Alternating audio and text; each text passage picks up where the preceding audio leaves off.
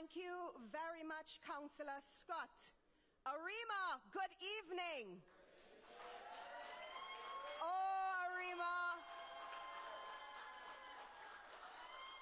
Arima, you look beautiful tonight. It's so good to be home.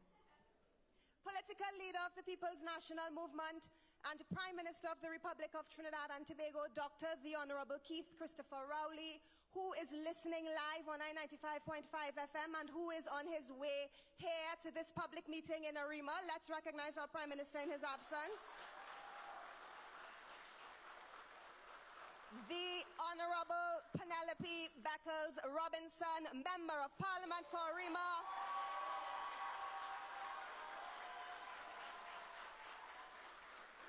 The Honorable Foster Cummings, Member of Parliament for Lahokata Talparo.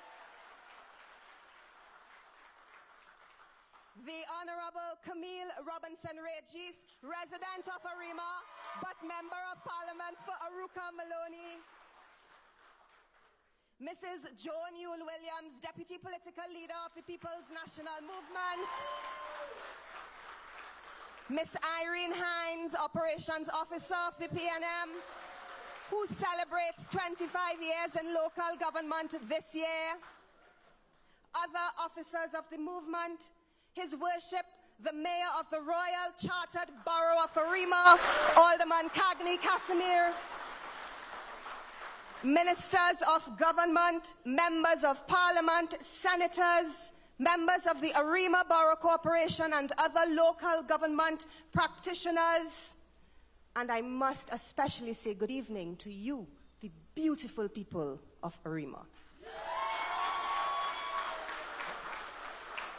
And we say good evening as well to those viewing live on TTT and those viewing on our PNM Facebook page and YouTube channel and those listening on I-95.5 FM. We wish you were here, but we're happy that you have joined us.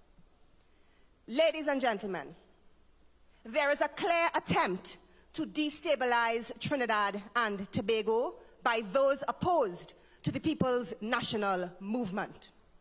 Ladies and gentlemen, at no time must we in the PNM take that lightly. The PNM, ladies and gentlemen, has always stood for truth, for honesty, and for integrity. Ladies and gentlemen, on PNM platforms, when we gather in our numbers, and thank God we have safely made it through COVID under the leadership of Dr. Rowley, on PNM platforms when we gather, we tell you what our achievements are and what we intend to do. On a PNM platform, we will not call anybody satanic. I had the misfortune of hearing something over the weekend of some misfit calling our party satanic. Ladies and gentlemen, we must let them know that what is satanic is dragging a coffin across the length and breadth of Trinidad and Tobago, and we in the PNM will not accept that, ladies and gentlemen. We also have a puppeteer behind the opposition leader, and the Express had to hit him one calpit and tell him, get down from that high horse, Quirky. And so, ladies and gentlemen, we in the PNM want to tell Quirky, come down from there, Quirky, and come down from there, Kamla. We're not playing that with you. The PNM is about justice, fairness, and the governance of this country and the treatment of all the people of Trinidad and Tobago. We must let Kamla Persad-Bissassa know that her self-aggrandizement and that her desperate efforts to politicize sensitive issues in this country will not be tolerated, and the PNM will not play political football with her on those matters.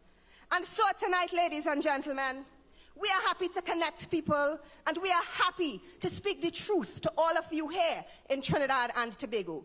And we proceed with our meeting. Our first speaker tonight, ladies and gentlemen, holds a very special space in the hearts of our Arima. Her first foray into electoral politics was in 1992. I campaigned with her as a primary school student when she successfully contested the neighboring electoral district of Arima Northeast. In 1995, she was appointed as an opposition senator, From 2000 to 2010, she served as our MP here in Arima. She has previously served as a Trinidad and Tobago ambassador to the United Nations in New York. And we, in Arima, in 2020, re-elected her as our Member of Parliament. She currently serves as the Minister of Planning and Development, and hers is a clear vision for transforming Arima into a smart city. Arima, would you please welcome our Member of Parliament, the Honourable Penelope Beckles Robinson.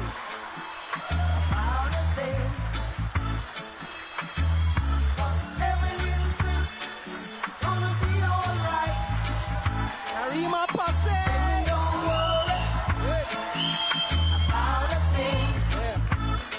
Thank you very much. I have to do like my friend Heinz. Yeah, don't worry. Smile with the rising sun. Yeah. Really the birds. It's by my doorstep.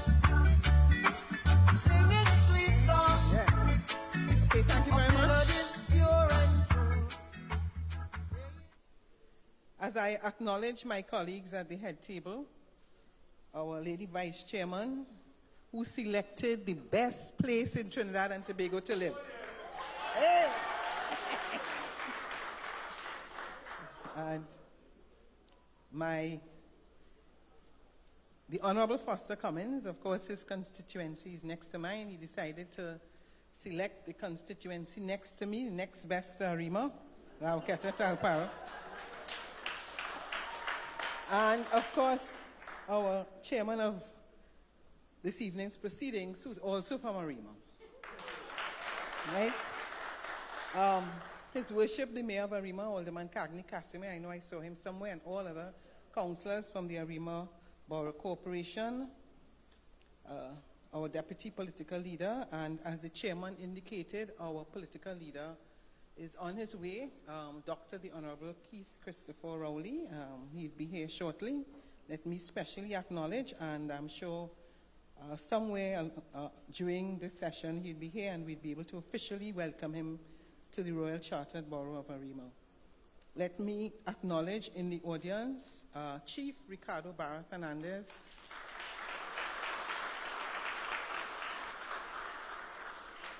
my cabinet colleagues, senators, other chairmen of regional corporation, other mayors, members of the media, viewers online as well as on I-95, and let me of course specially acknowledge the people of Mount Pleasant, Calvary, and by extension the beautiful people of the constituency of Arima. Good evening.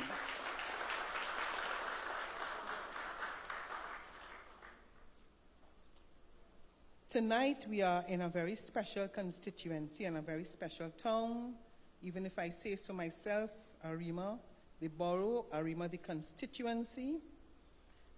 Some people don't know that Arima, of course, is bounded by constituencies of Lauketa, Talparo, Toko, Sandy Grande, St. Anne's East, Dabadi O'Mara, as well as Lupino Bonnet. I see my colleague here from Lupino Bonnet. So that when you think of Arima, a lot of people don't realize we start all the way in Las Cuevas, and we have those villages of La Follette, Blanchisseuse, Monlaca, Paria. We go all the way to my brother from Toko, Sandy Grande, almost all the way to Valencia, and we bound on the south by Lauketa, and on the west, the Mausica River. So I just want to make sure that we have a good understanding, which also includes the heights of Aripo. And we are in Arima. This is the home of the First Peoples, as well as the home of the Grand Master, Lord Kitchener. And if he was alive, he would have been served, he would have been 100 years today. And we have, of course, that landmark of the dial. And for the people of Brasso Seco and Aripo, who are now going to many countries in Europe and are now known for the world-class chocolates that we produce in Arima. And could you celebrate Aripo and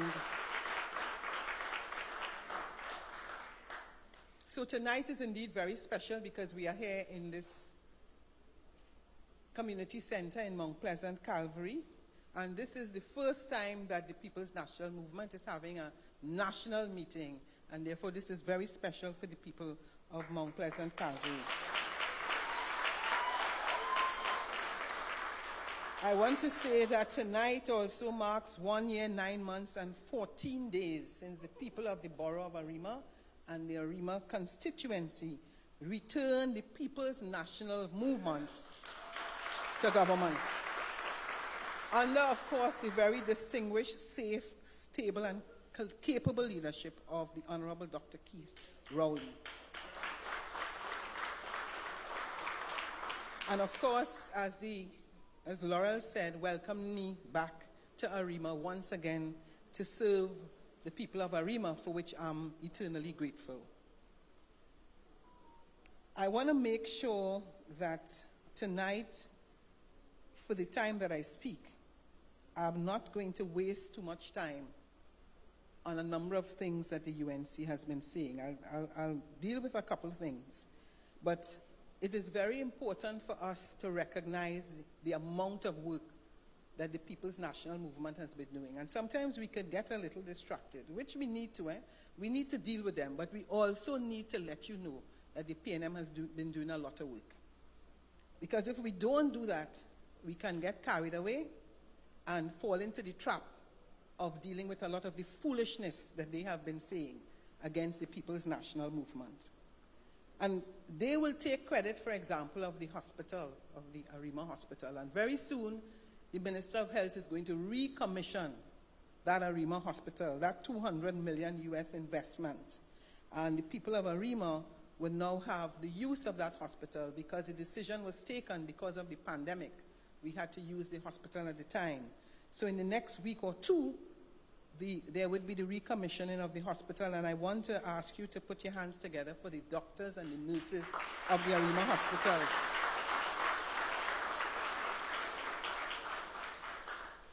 Late last year, the Honorable Shamfa Kojo accompanied me to the Arima Community Center, and I see Dr. Bernard here, who has been one of those stalwarts ensuring that the center is operational.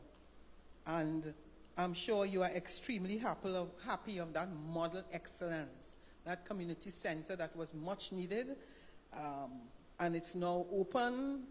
They would be appointed, a board will be appointed soon, and we will have the benefit of the new spanking Arima Community Center. Now, I see a lot of people here from Calvary and Mount Pleasant, and it's my, of course, and it is my responsibility to say to you that I know you have been experiencing some water issues within recent times. Minister Gonzalez is here, but I want to say that it's important for me to report to you that to date WASA has completed 5 supply improvement projects in the Arima constituency, with 2 ongoing. So that you would be aware that we completed the construction and commissioning of the Arima booster to improve levels of service for the residents of Pinto and Santa Rosa, the drilling and commissioning of the Arima well to provide additional water supply along the Hollis transmission system that benefits part of the town of Arima, the drilling and commissioning of the Beckles Lane well to provide 24/7 service and additional water supply to customers, and that is around the old Arima Road, the installation of a 4-inch pipeline in Brasso Seco to provide a first-time supply to 20 households on a 24/7 basis, and the construction of an intake and installation of a 0.7 kilometer of distribution line in Lalaha to benefit households, and they would be having water and in that area for the first time.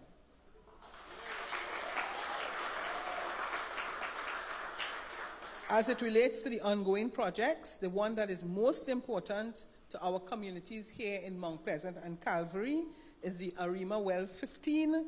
This is the drilling and commissioning of a well to be utilized to improve the level of service to the customers in Mount Pleasant, Calvary, Tannis Lane, and Watley Circular. It is expected to be completed in mid-June and expected to improve at least the service to at least 4 days a week. Let us thank and congratulate the Minister. Ongoing work by WASA is the Aripo Well P2, which will provide additional water supply to the town of Arima, and that will also be completed in June 2022. There are also some upcoming projects, the development of a first-time supply to residents of the First People community, Arima, Blanchisseuse Road. This project, yes, Ricardo, good. This project will commence June 2022 to provide a 24/3 level of service, and additionally, the upgrade of the Guanapo water treatment will increase the production and transmission capacity to increase levels of service to customers in Maturita, Calvary, and the town of Arima.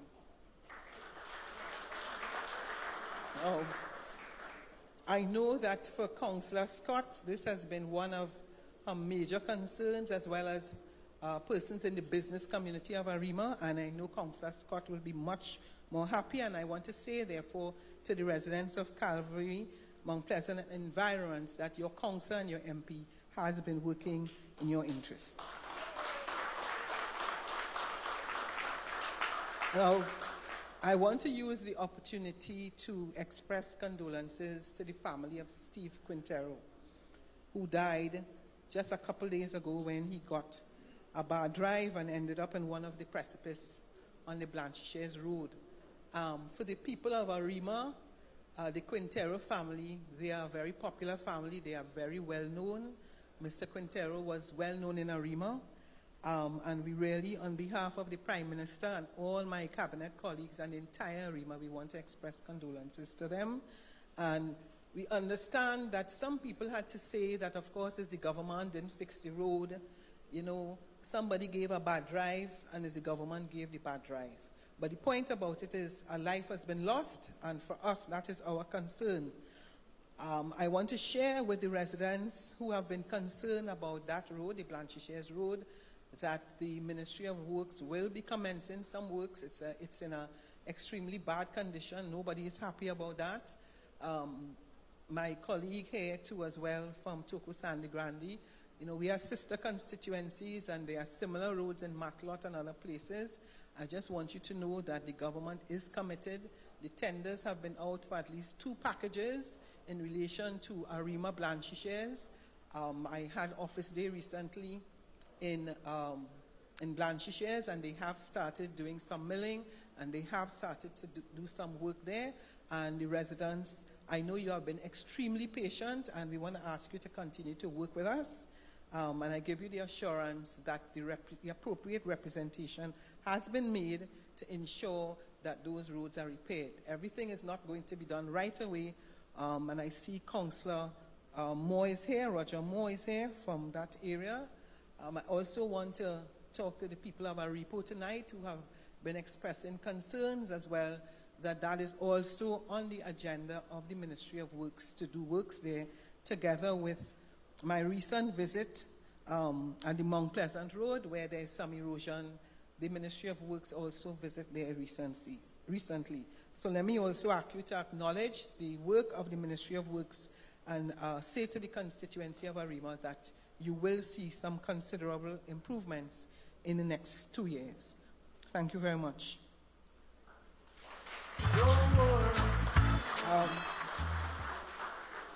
Now, you would recall that I think it was just about a week ago that the Honorable Foster Cummings and myself, we were in Wallerfield at Solomon Temple doing what is a very, very important exercise for the farmers in the Wallerfield area. That's a special area for us because, as you know, that is where Eric Williams, that was one of the major areas that he started farming, that Wallerfield area. Now, we understand, as I said, we are sister constituencies, and we decided to do a project together for the benefit of the farmers. We also had the benefit of the Minister of Lands, the Honorable Senator De Freitas, and I also spoke with the Minister of Agriculture, who is here with us. And they both not only gave their support, Senator De Freitas was actually present. And what is so unfortunate is that it was last week at the Monday Night Forum you would recall that the leader of the opposition decided to put up on the screen a flyer. And in that flyer, she indicated that Minister Cummings and myself were going to have a session on how to grab land and get away with it. Now, that is how low someone can stoop. That low, how someone can stoop. That low, ridiculous, in order to try to discredit what was an extremely serious exercise. Now, in Wallafield, the farmers are concerned with the cost of surveying.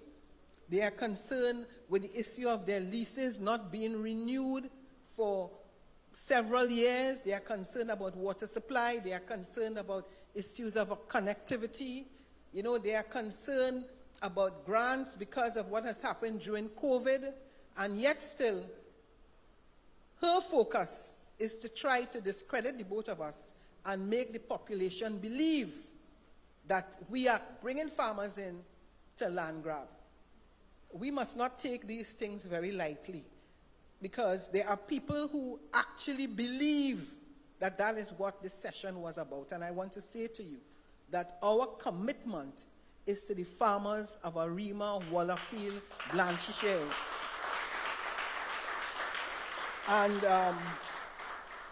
And that's why I say we are not going to get distracted.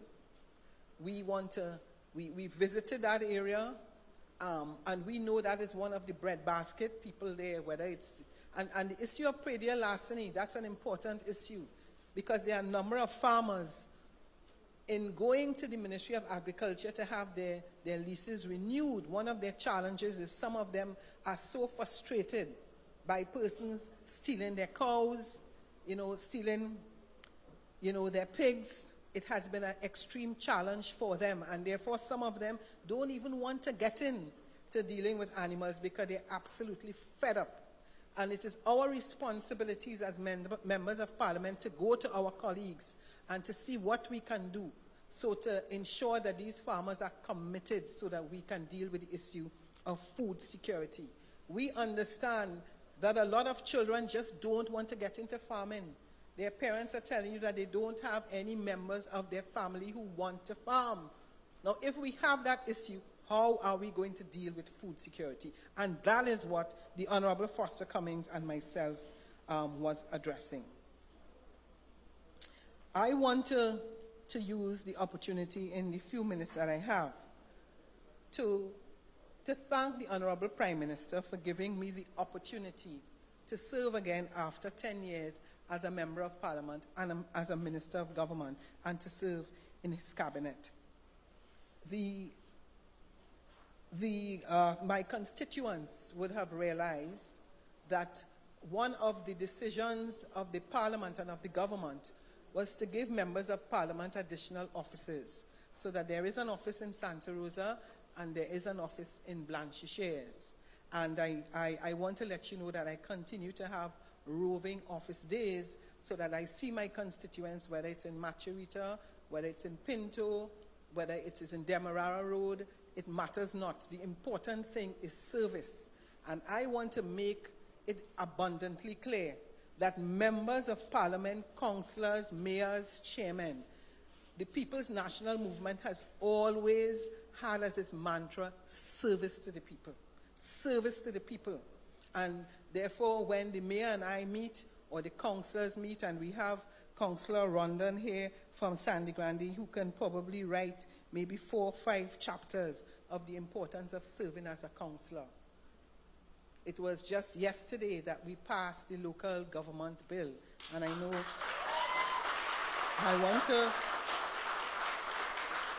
I want to congratulate the leader of government business in the House, together with all of my colleagues. As a former councillor myself, I have had the opportunity to start my political career as a councillor, and it is special to me to have sat in the Parliament yesterday and vote yes for local government reform. Thank you very much. Don't worry about a thing. 'Cause every little thing gonna be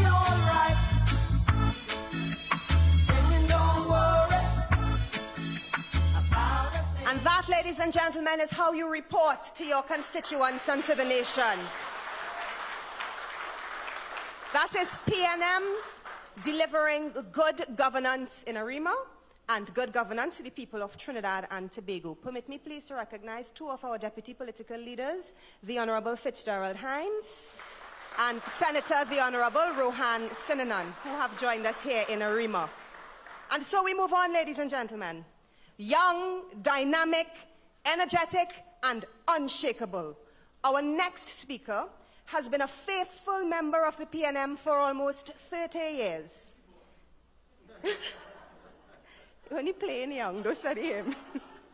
He has served at every level of the party, from the Youth League to constituency executive to national executive, and he currently occupies the seat of General Secretary of the People's National Movement.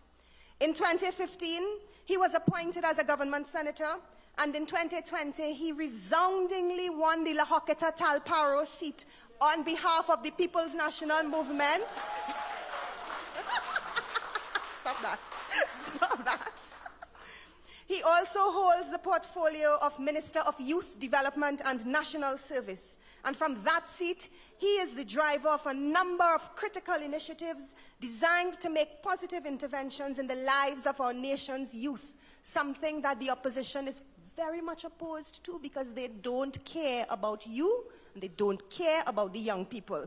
And so here tonight to report to you on his work in his ministry as the Minister of Youth Development and National Service, please welcome the Honorable Foster Cummings. They can't keep a good man down, always keep a smile when they want me to frown. Keep the vibes and I stood my ground. They will never ever take my crown.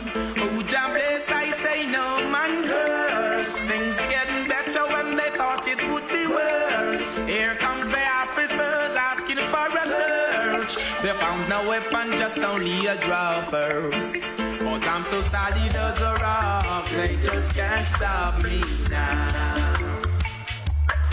Even when they set their traps, they just can't stop me now. People who say Great is the this and PNM. that, they just can't. Great is the PNM, and we shall prevail. To our esteemed political leader and Prime Minister, who is on his way and will join us shortly, the Honorable Keith Christopher Rowley. Our Lady Vice Chairman and Member of Parliament for Aruka Maloney, the Honorable Camille Robinson Regis. Our Member of Parliament for Arima and Minister of Planning and Development, the Honorable Penelope Beckles. Our child of the PNM, Senator Laurel Lizama Leasing. Our various deputy political leaders who are here, Honorable Joan Yule Williams and Honorable Fitzgerald Hines, and all my cabinet colleagues, ministers of government, officers of the movement, officers of the executive of Arima, His Worship the Mayor of Arima, and all councillors and members of the Arima Borough Council. Welcome to the PNM meeting. Ladies and gentlemen, members of the media, residents of Arima, and citizens of Trinidad and Tobago. It's a very important time in this country when people seem to have forgotten the sins of the UNC and the sins of the partnership and the sins of Alibaba and the 40 thieves, who more than them could thief. But you know, they come Monday after Monday and they want to call everybody thief. I want to remind Trinidad and Tobago that it was during 2010 to 2015 that for the first time we saw a siphon plugged into the Treasury, and these people raped the Treasury consistently for 5 years plus, and now they want to come back. You will have the opportunity in the next 3 years to decide whether you will go with the stable PNM or whether you return to the mayhem of the UNC. And so, I draw your focus and your attention. Ladies and gentlemen, let us please stand and welcome the political leader of the People's National Movement, the Member of Parliament for Liverpool Martin West, the man of this world, the political leader of the PNR, the Prime Minister of Trinidad and Tobago. Ladies and gentlemen, let us welcome the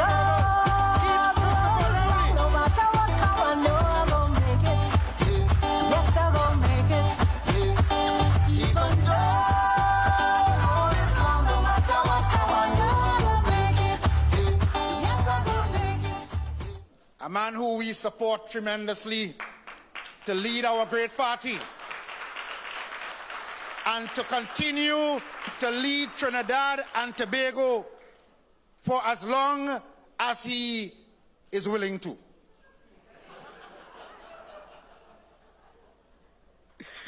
I didn't hear you. To continue to lead this great party and to continue to lead Trinidad and Tobago. Because if ever a time we needed a strong leader, this is such a time.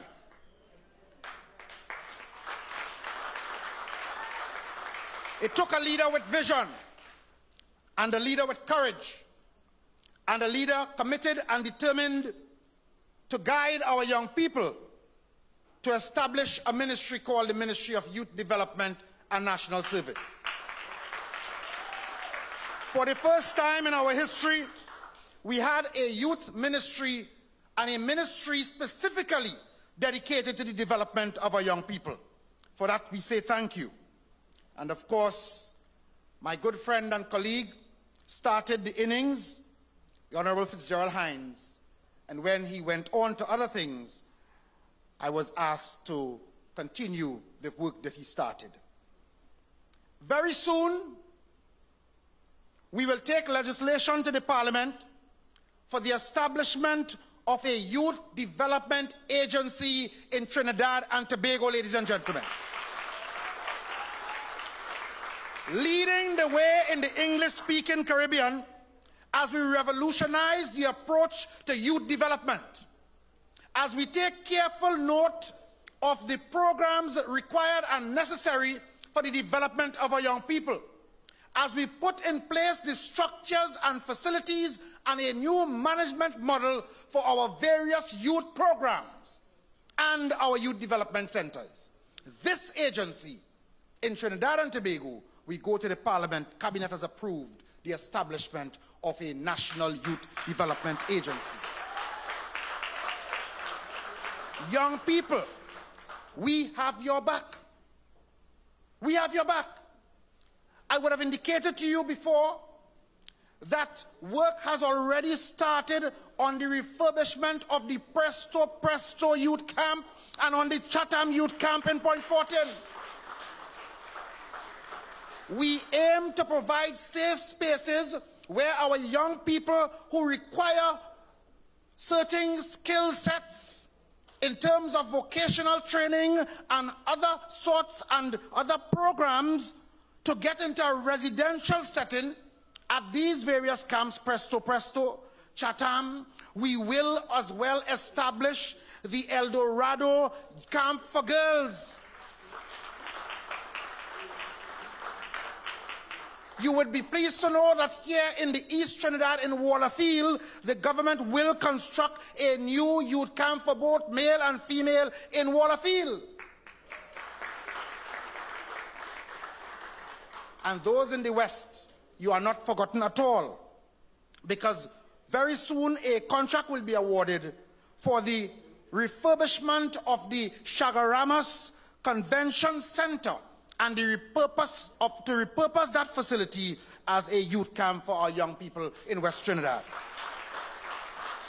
Added to that facility will be 50 acres of agricultural land in the West in Chagaramas for the agricultural component of our facility in West Trinidad, so that all our young people who are interested in agriculture, no matter where you are, Whether you are in the west, in the east, in the north, in the south, in central Trinidad, in Tobago, wherever you are, you will have access to vocational training in a residential or non-residential facility.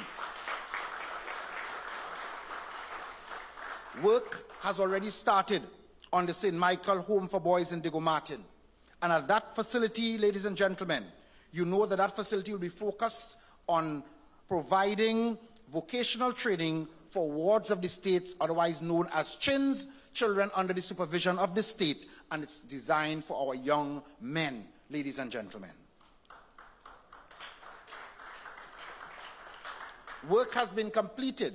I'm not telling you about things that we're just talking about, you know. This is an action-packed government, you know. We are about delivering services to all the citizens of Trinidad and Tobago.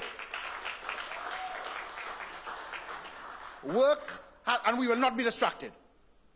We will not be distracted by old talk. We will focus on the truth and the work that the people have elected us to do. Work has already started, work has been completed, on the Josephine Shaw Transition Home in Port of Spain, and this facility is for young women. Very soon, we will commission that facility for the use of our young women transitioning out of residential living, the community homes, and that 2-year transition period will allow them to transition into what you would call regular life. We will upgrade and expand the transition home for boys at St. Madeleine to increase the intake because we recognize that the need exists. In Couva, at the Sevilla compound, we will establish a transition home for young ladies there as well. And at the beach camp facility in Palo Seco, another transition home for our young men. We are making sure that we take care of the future of our nation, ladies and gentlemen of Trinidad and Tobago. Cabinet has appointed a National Service Advisory Committee headed by Dr. Ruby Allen, and that committee will soon complete its work and submit its report to the Cabinet. In the meantime, we will soon start work on the old Mausika Teachers Training College that currently houses the MyLAT program, the MyPAT program, and the CCC program. Our intention is to increase the intake, to double the intake in terms of the MyLAT and the MyPAT program, and increase the facility for the CCC program, a program that recently celebrated 20 years. And that program has made a significant impact on the lives of our young people. The government has approved the use of the beach camp facility in Palo Seco as a new national service complex that will accommodate over 1,000 cadets, ladies and gentlemen. What we are doing is that throughout the island of Trinidad, and indeed we have started discussions with our friends in Tobago as well, but throughout Trinidad and Tobago, we will have facilities available for training for our young people. You don't see that making the front page. But that is news that should be making the front page. That is news that the media should be carrying so that our young people can see that they have the training opportunities and that there's an emphasis on entrepreneurship that you can pursue after you acquire your skills. Right here in Malabar, the Prime Minister recently, on learning of the talent that exists in that area, gave instructions to pay attention to the young men from the Malabar Young Stars Football Club. You familiar with that organization? It is at Gardenia and Croton Lane. And it was founded by Mr. Clint Busby, and produced players such as Isaiah Lee, Ronaldo Francois, and Kishon Hackshaw, players who have played on the national and international scale for Trinidad and Tobago. And we have a Prime Minister who is very alert to social media. So he noticed what is taking place there, and he said, we are going to do something in Malabar to develop a facility for these young men. And already discussions have started between the Ministry of Youth Development and the Ministry of Housing to construct a facility in Malabar for the benefits of the young people in that community.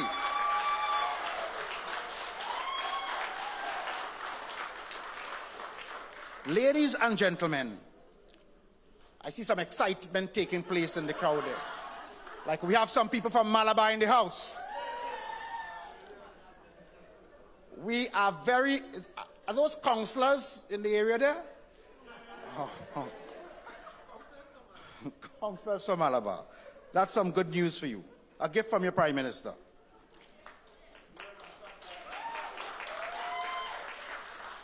We are very concerned about food security. And I have visited already our new Minister of Agriculture and his team. They are all present here. Give them a round of applause. They hit the road running.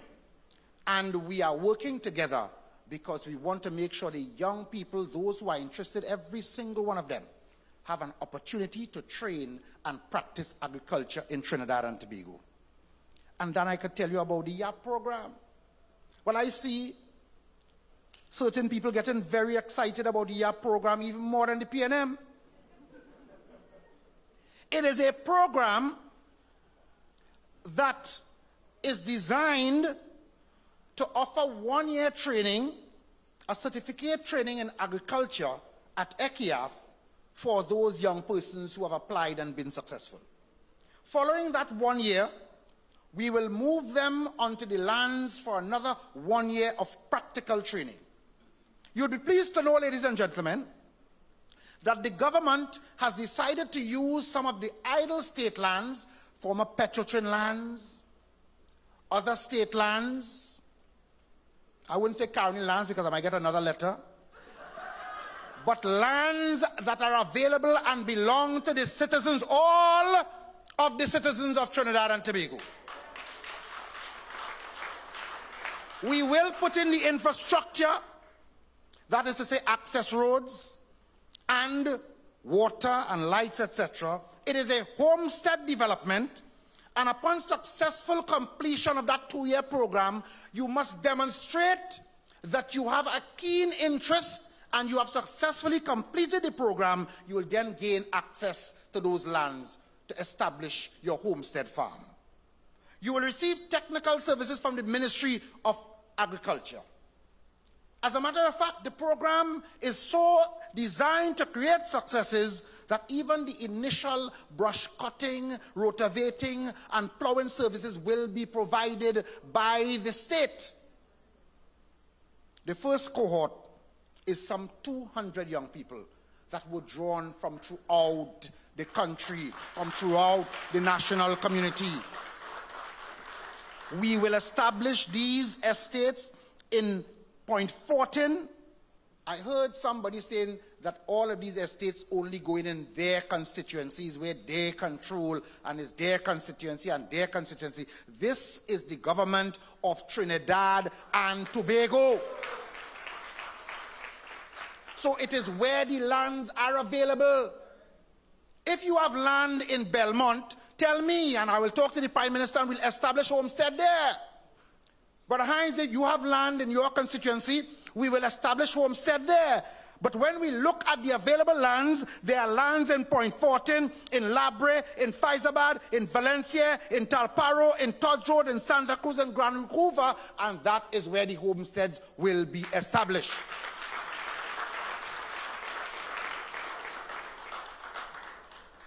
For all the citizens, I today received a legal letter about homestead. And we will reply in due course, but it will not deter us from doing the work that we were elected to do. Because what they expect is, as they attack our policy, we saw the PNM, founded by Eric Williams, continued by George Chambers, 33, back into government by Patrick Manning,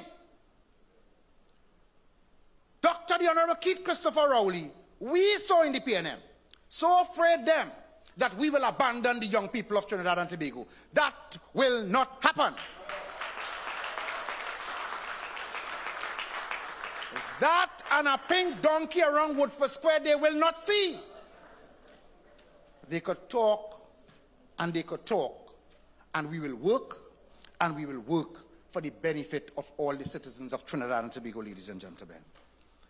So in winding up, I must tell you that we have the MILAT program, extremely successful, run by the Ministry of Youth and the military.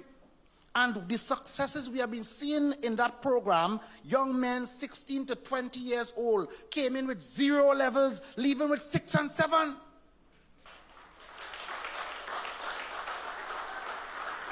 So what, as a responsible government, do you think we will do?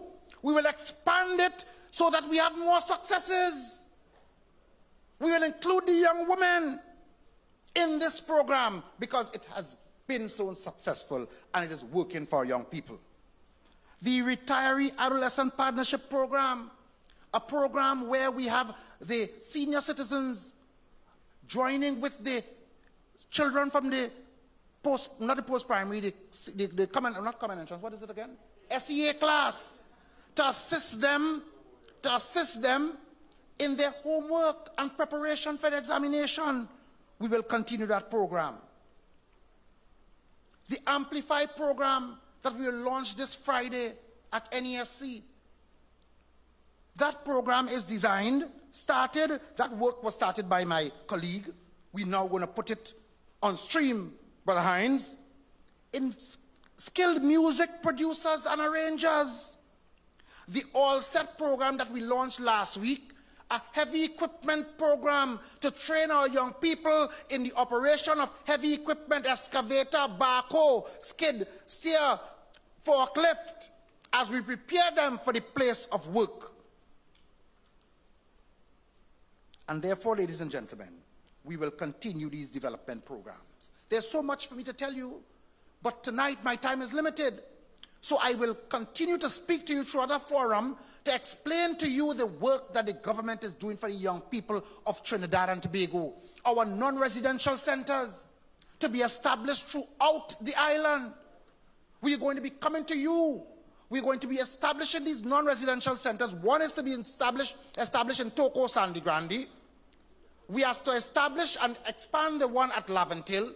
We will be coming to several areas of the country. South Trinidad, Central Trinidad, because what we are doing is we are taking the training to you.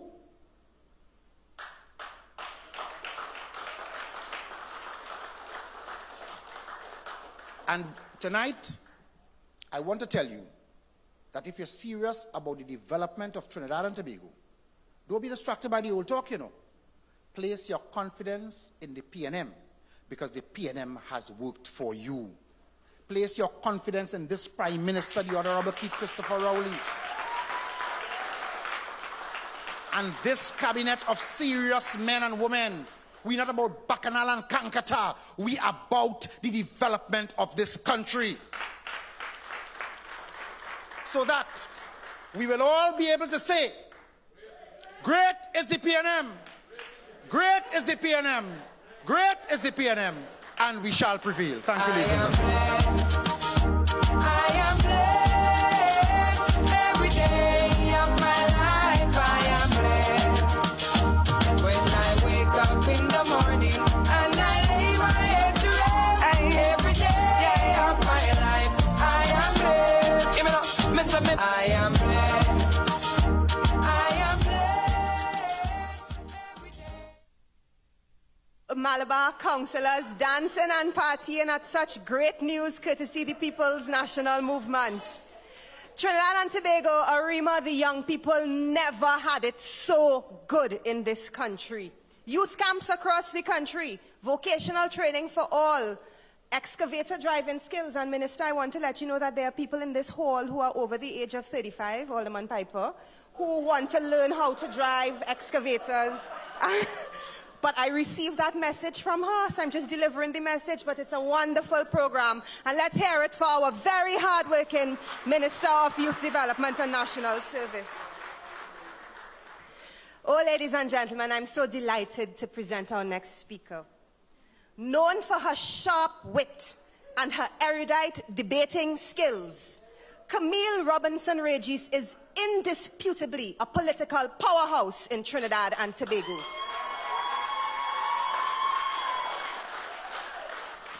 She leads the PNM's Women's League with finesse, with passion, and with integrity.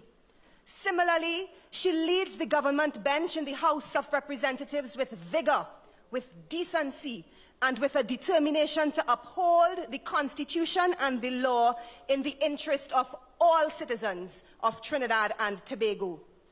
She, ladies and gentlemen, is the Minister of Housing and Development, and since 2015 she has served as the Member of Parliament for the constituency of Aruka Maloney.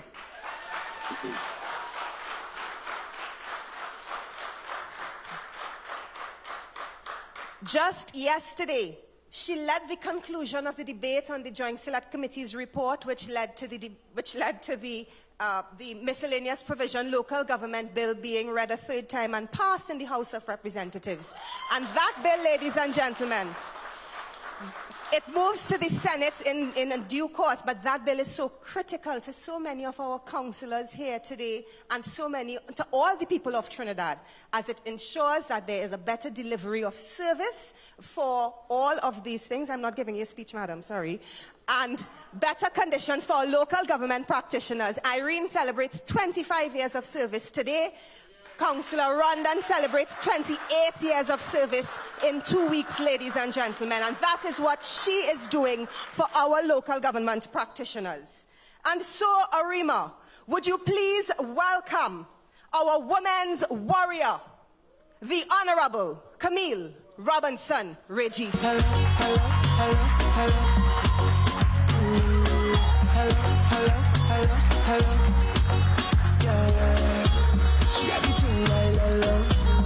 Where she from, I don't know. Rock she wears and go low. Up the place like a dojo. Hello, hello, hello, hello. Hello, hello, hello, hello.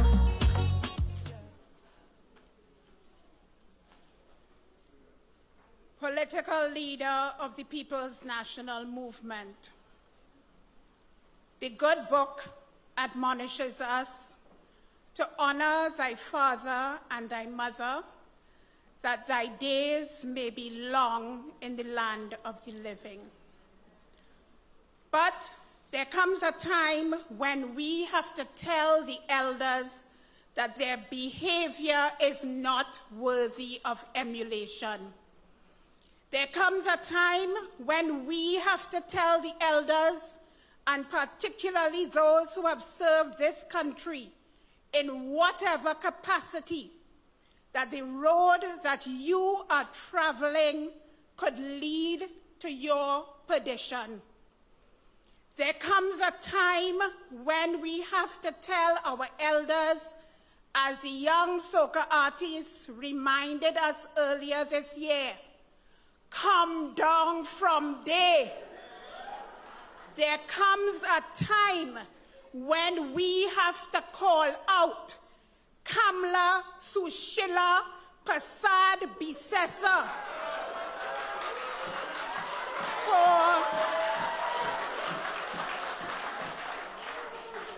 for the cowardly, deceptive, dishonest, disingenuous individual that she takes revel and takes time in being, and that time is now.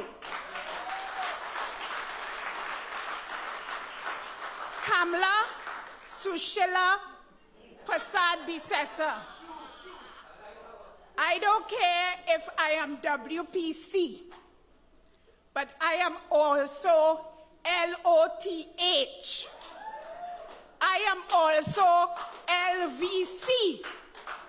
And I am also here to tell you, come down from there tonight. We have to do that, ladies and gentlemen, because she is trying to rewrite history. They are attempting to construct their own truth. They are engaging in all manner of semantics to absolve themselves from blame. But I am saying that they are only digging deeper holes for themselves. You, Kamla Sushila Prasad Bisesa, you are the leader and ringleader of a party that would lie, steal, and do anything unholy for political power. And you mean to tell us in Trinidad and Tobago, we know you, that you have all this sordid information about the PNM and its membership, and you're not using it against us? You have all this information about us being pedophiles, and you not using it against us? Kamla, stop talking horse manure. Kamla, you tried through Vanilla Allen Toppin to accuse our beloved Prime Minister and his father of disgusting acts. Your party tried to accuse Mr. Manning of having a child whilst he was married, even going so far as to purchase plane tickets for their so-called mother and child. All lies. Kamla, we have not forgotten you or your party, and we know that you would go to any lengths to try to destroy the PNM. But better than you have tried that, and the PNM is still here after 66 years.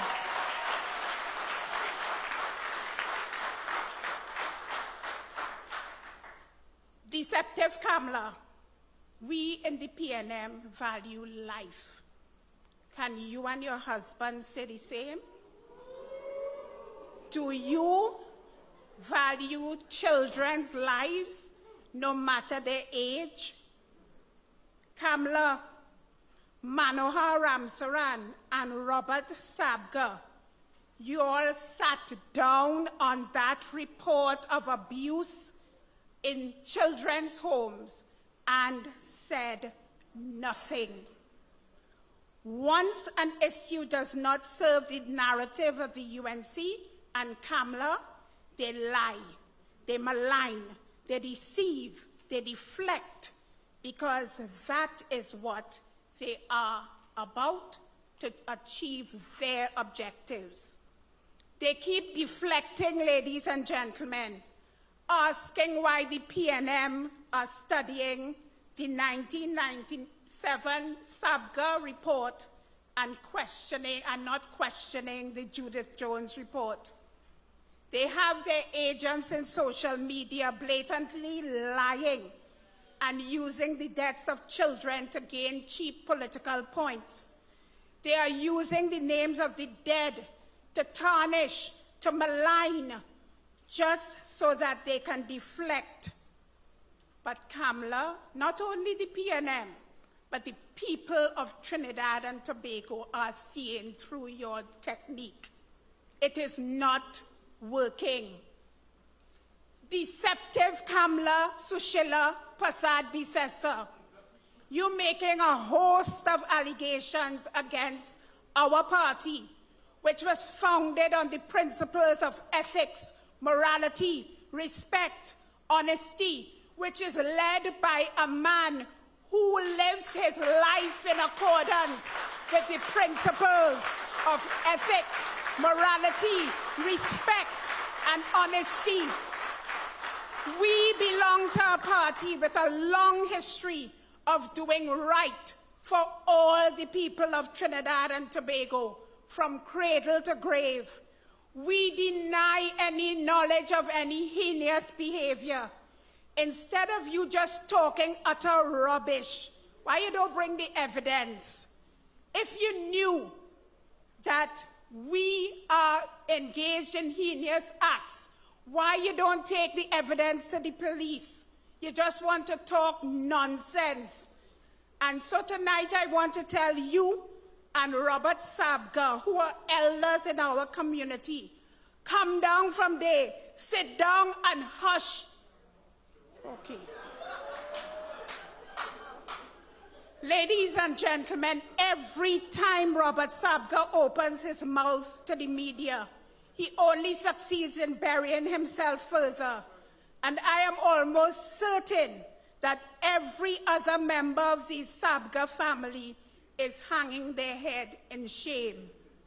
His accusations against the PNM have become so ridiculous that even the Venerable Diana Mahabir Wyatt, a woman who has done so much to advance the cause of children and victims of domestic abuse, has had to publicly challenge his statements and wondered whether he remembered there were others on the task force, and said that what he was spewing was never brought to the attention of the other members.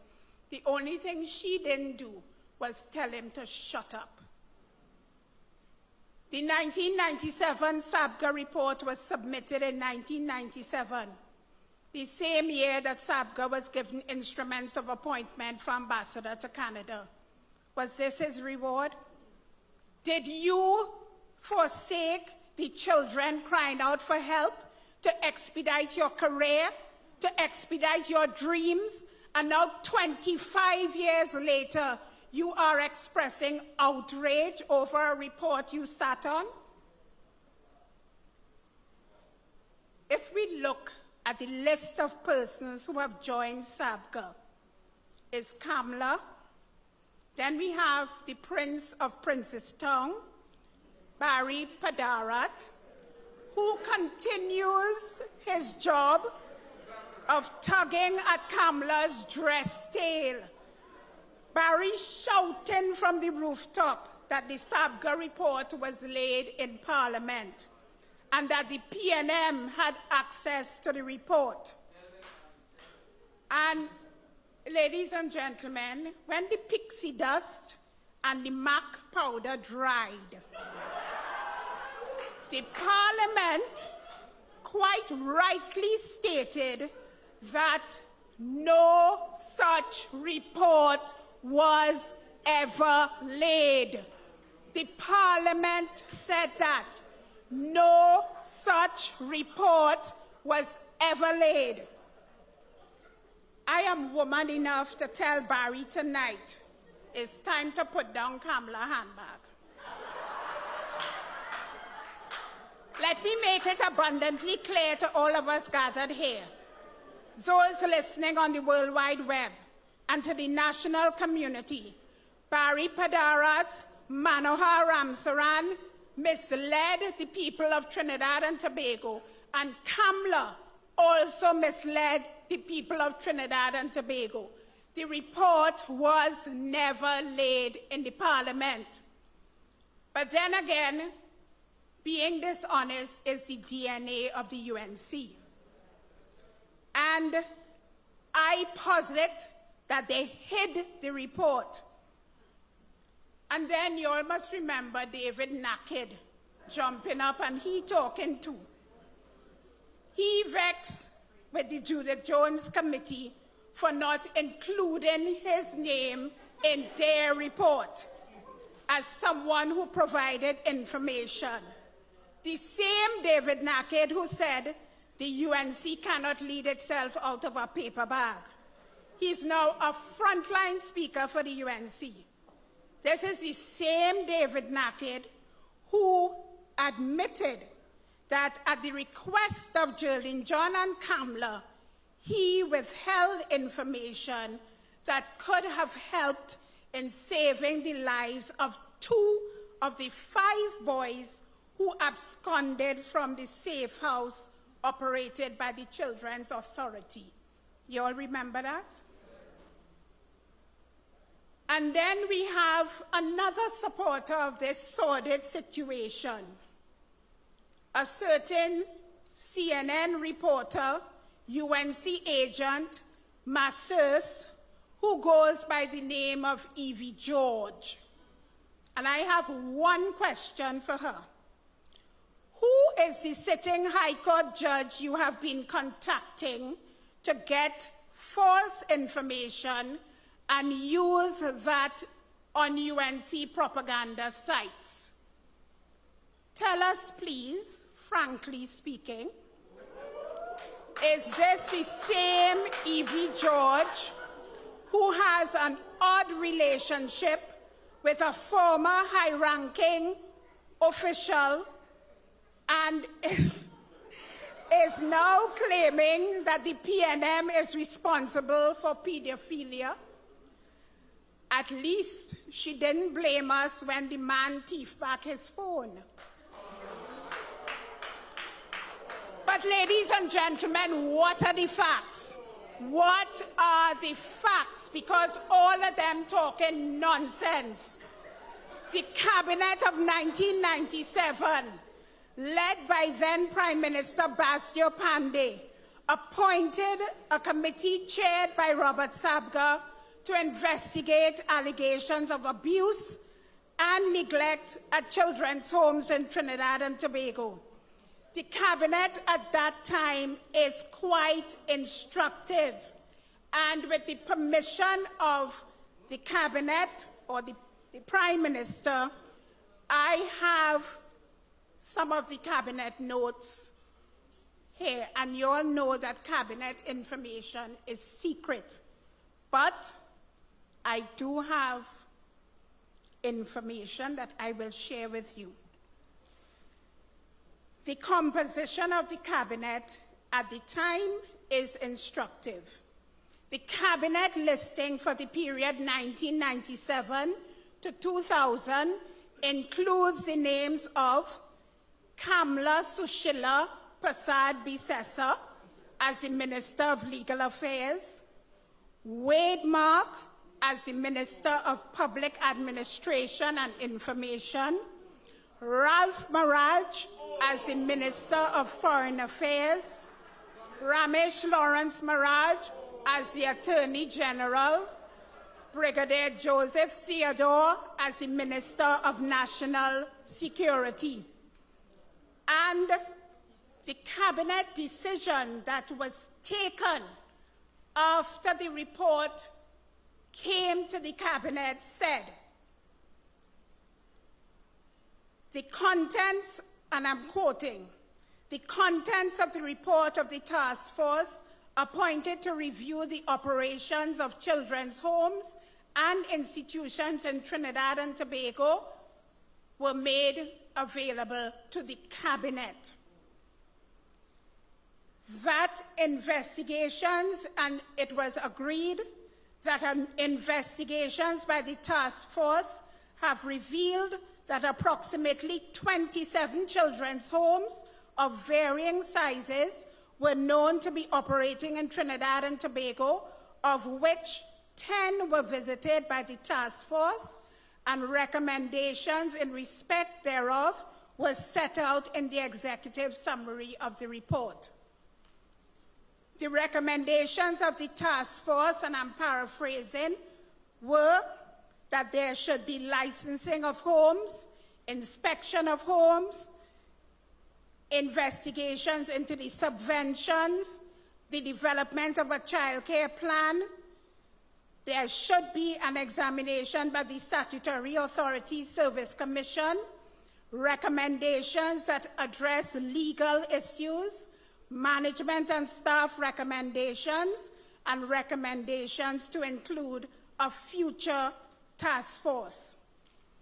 It also said that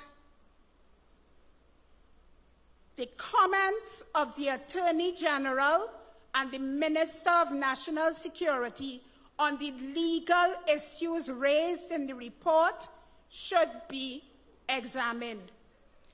It also said, Cabinet referred for the consideration of the Minister of Public Administration and Information, Wade Mark, the recommendation of the Minister of Social Development that the Statutory Authority Service Commission terminate the services of certain members of staff. Ladies and gentlemen, nothing was done. Today, I asked the Cabinet Secretariat to check whether there was any subsequent information that came to the Cabinet in regard to these recommendations. They could find nothing. Nothing. They did absolutely nothing. The tears of every child that has been spilled since that report is on the hands of that Cabinet, who did nothing, absolutely nothing to protect them. But ladies and gentlemen, as soon as we came into office in 2001, we immediately set about making sure that the legislation, you would remember that Kamala talked about them passing 5 pieces of legislation. The 5 pieces of legislation were not workable. They did nothing with regard to the regulations. They did nothing with regard to training of staff. They did absolutely nothing to make the legislation implementable. It was only when the PNM came into office that we ensured that we did training, we made the legislation implementable. So they could talk about legislation being on the books, which it was, but we had to make so many amendments. We had to make regulations. We had to do everything to make the legislation implementable. And even when we did that, their former Attorney General, Anand Ramlogan, went to court because he recognized that there was a lacuna in the legislation and took the government to court to benefit from that space, which is what a lacuna is, or in the legislation, which would allow him to win a case against the government. And they want to say that they love this country and they love children. I am telling you that no member of the PNM in opposition at the time received a copy of the report. We didn't have it. We had no access to it. And the only way we knew about it was because they made passing reference, and I repeat, passing reference to this report. And so when Kamala is trying to accuse our Prime Minister of having knowledge of the report, we say, Balderdash Kamala Prasad Bisesa, you had knowledge. You saw the report in the Cabinet, and you sat there and did absolutely nothing. And you want to call yourself Mother of the Nation.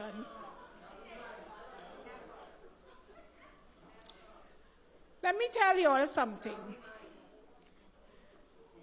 Do you think if it was true that a PNM member was a pedophile, or if it was my 5th cousin on my great-great-grandmother's side who was a pedophile, or who had buried the report, that Kamala and them were not going to be talking about that every single day? Exactly, they're going to be washing them out on us. 25 years after that report was completed, the UNC now taking basket from Robert Sabga. Imagine in one of his many interviews, Robert Sabga said he delivered the reports to Manohar Ramsaran in the dead of night. He moved 40 copies of the report from his car trunk to Manohar car trunk. What kind of cloak and dagger stuff they were up to? even Mrs. Mahabir Wyatt had to say that that's Watergate behavior. And why was it necessary to deliver a cabinet-appointed committee report in the dead of night in a parking lot? They're making up a story. And then Robert Sabga linking the report to Akil Chambers' tragic death. Akil Chambers died in 1998. God rest his soul. And he's saying PNM people responsible.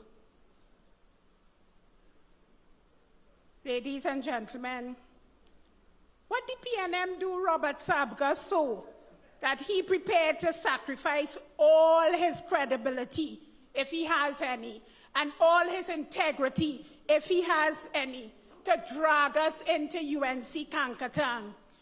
We in the PNM demand justice for Akil and every child that was harmed by evil. And that is why our Prime Minister, on learning of the Sabga report, has immediately asked for the police to get hold of the report and deal with the issues in that report.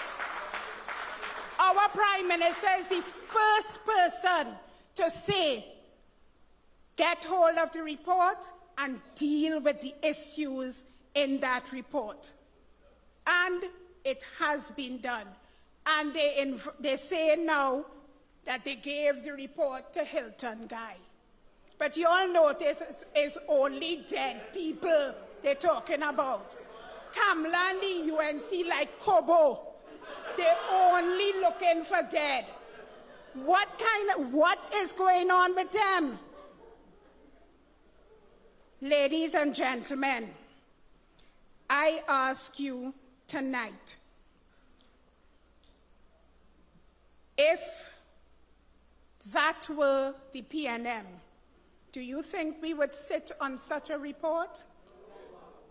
We commissioned the Judith Jones report, and as soon as the Children's Authority had had sight of it, the Prime Minister and the Cabinet insisted that it be laid in the Parliament of Trinidad and Tobago, and it was done.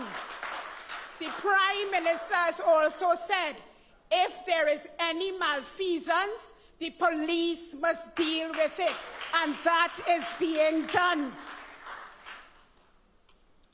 The truth is, ladies and gentlemen, that Kamla is always and has always been obsessed with the PNM, and I dare say she is obsessed with our political leader.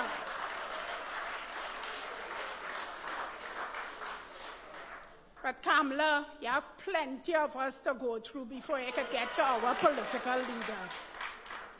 Imagine Kamla talking about pedophilia and a pedophile ring when we understand that when we were amending the Marriage Act, Kamla swore in 2 pundits in the Senate to protest the abolition of child marriages. Kamla, we're not forgetting you. We remember all of that. And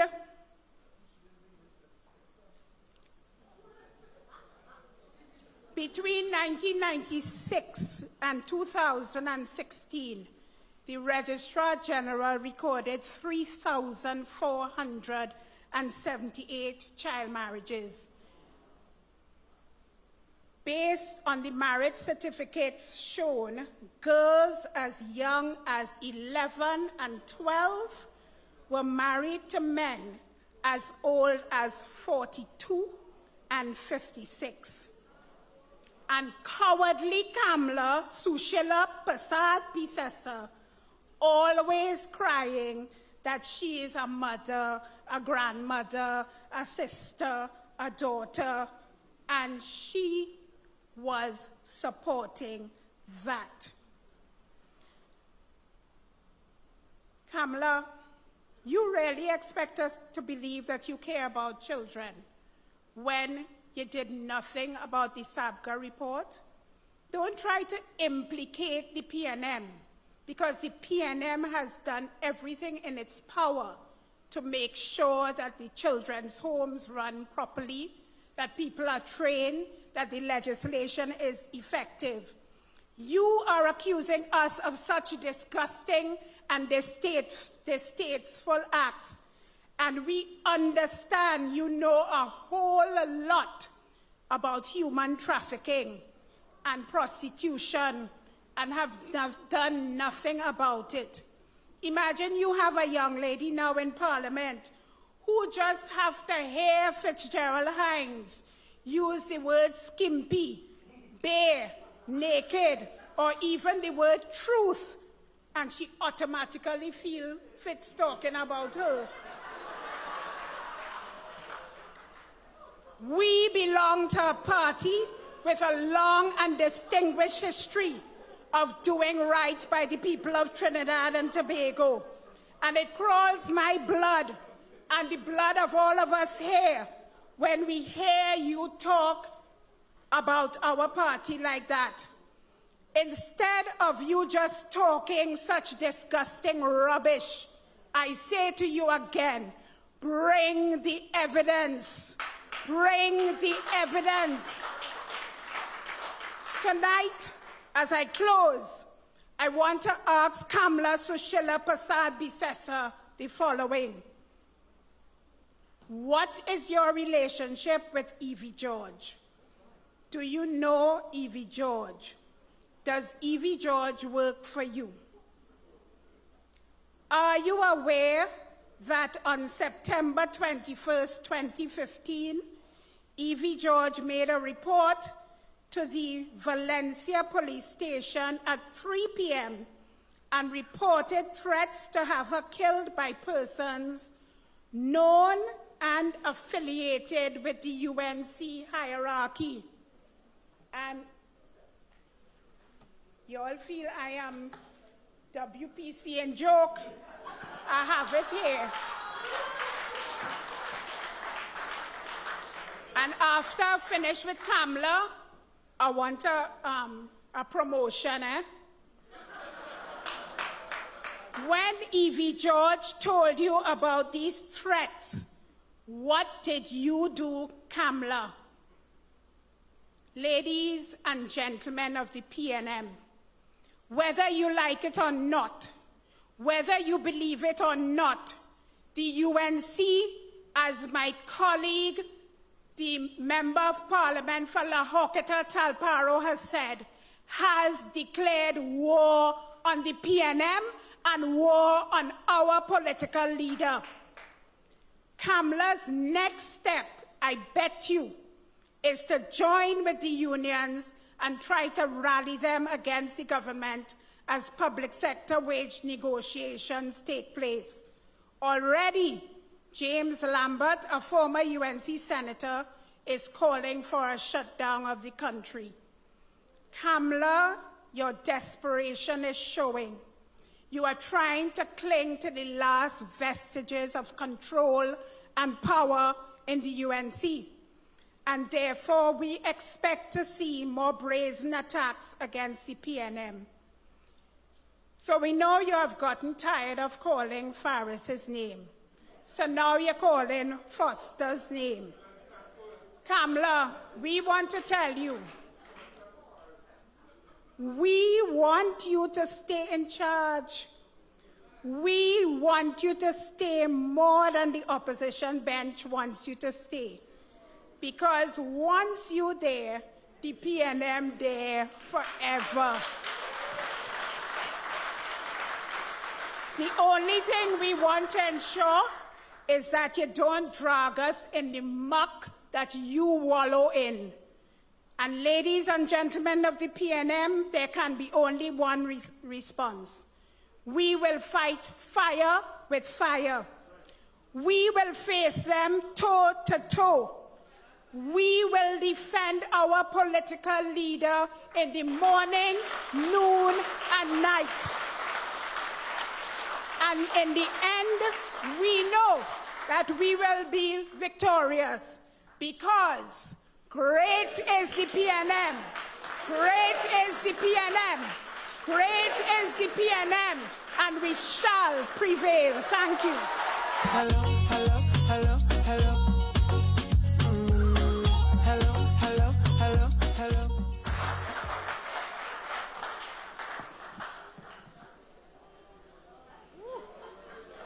Woo! Ladies and gentlemen, woo! Those are the irrefutable and undisputable facts, ladies and gentlemen. Those are the facts as identified by our party's Lady Vice Chairman. And so we know that nothing that comes out of the mouth of Kamala Prasad Bisesa is to be taken. Kamala Shoo. Kamala Shoo. Kamala Shoo. Kamala Shoo. Nothing coming out of Kamala Shoo is to be taken as truth or as fact. And her notorious misdeeds and deception will ensure that she never traverses the corridor of power in Trinidad and Tobago again. Ladies and gentlemen, please briefly permit me to recognize the minority leader of the Tobago House of Assembly, Assemblyman Calvary Morris.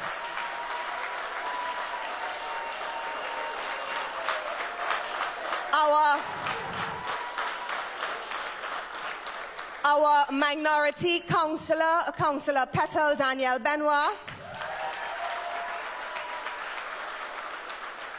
Our Tobago Senator, Senator Lawrence Hislop. Tobago in the house tonight. And since we are home, it's so nice to see our former Vice Chairman and Minister of Public Utilities, Robert Lahant. And so, ladies and gentlemen, we have reached the climax. Well, we thought, but we reached the climax of the meeting, ladies and gentlemen. And so I have a few questions for you, and I want you to give me the answer. Who has taken us safely through an unprecedented pandemic? Who has managed our country through great economic challenges?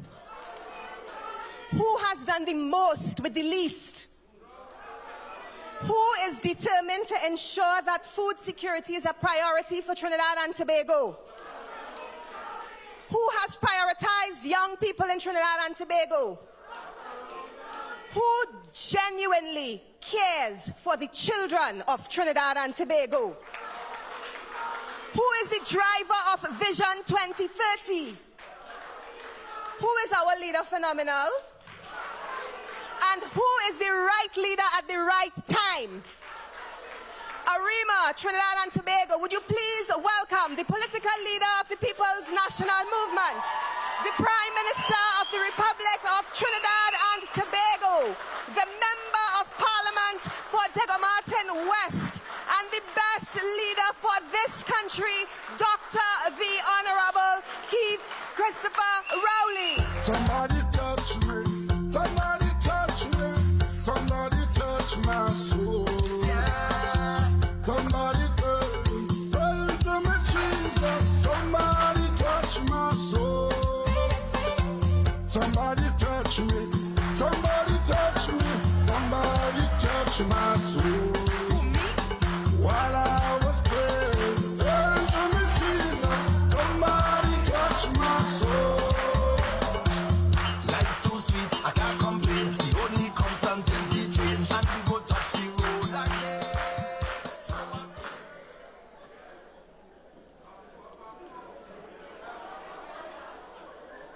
Thank you very much.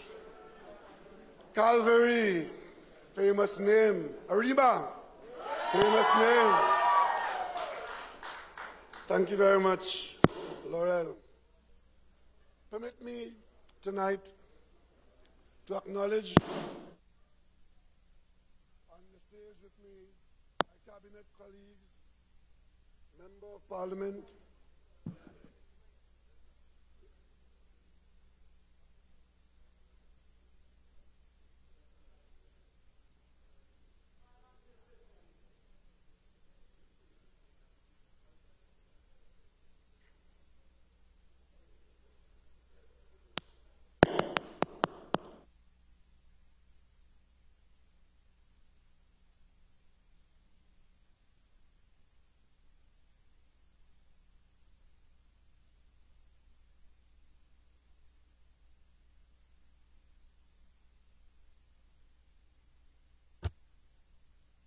Somebody touch me.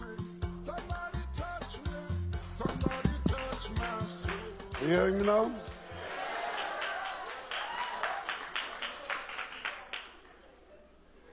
Well, ladies and gentlemen, we are in Calvary in Arima, and I'm very pleased to be here, and I was just about to acknowledge my cabinet colleagues, the Member of Parliament Farouk Maloney, Minister of Housing, Member of Parliament for Arima, Minister of Planning and Development, Member of Parliament for Talparo, Minister of Youth Development, and of course, your very own Senator. And of course, I once again would like to welcome to our PNM meeting, as we always do, the Venerable Deputy Political Leader, our matriarch, Mr. Joe Newell Williams, my other cabinet colleagues, my party officers, and particularly, I would like to acknowledge and welcome my colleagues from Tobago who are here with us tonight.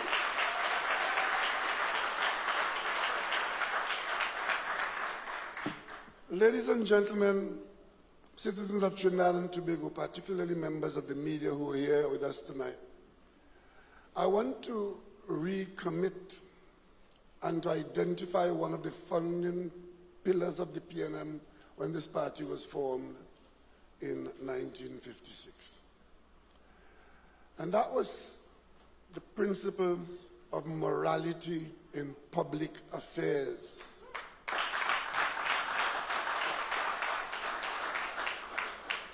And just to let the population know that after all these years, the PNM still holds fast to the principle of morality in public affairs. From time to time, there may be human failings. But when that occurs, we hold on to the principle of morality in public affairs. And that is why I just want to point out to the population of Trinidad and Tobago tonight that the opposition leader is desperate and angry. And she's on a mission to try to prove to the country that all of us are the same. We are not. The PNM subscribe to, aspires to, and holds fast to the principle of morality in public affairs.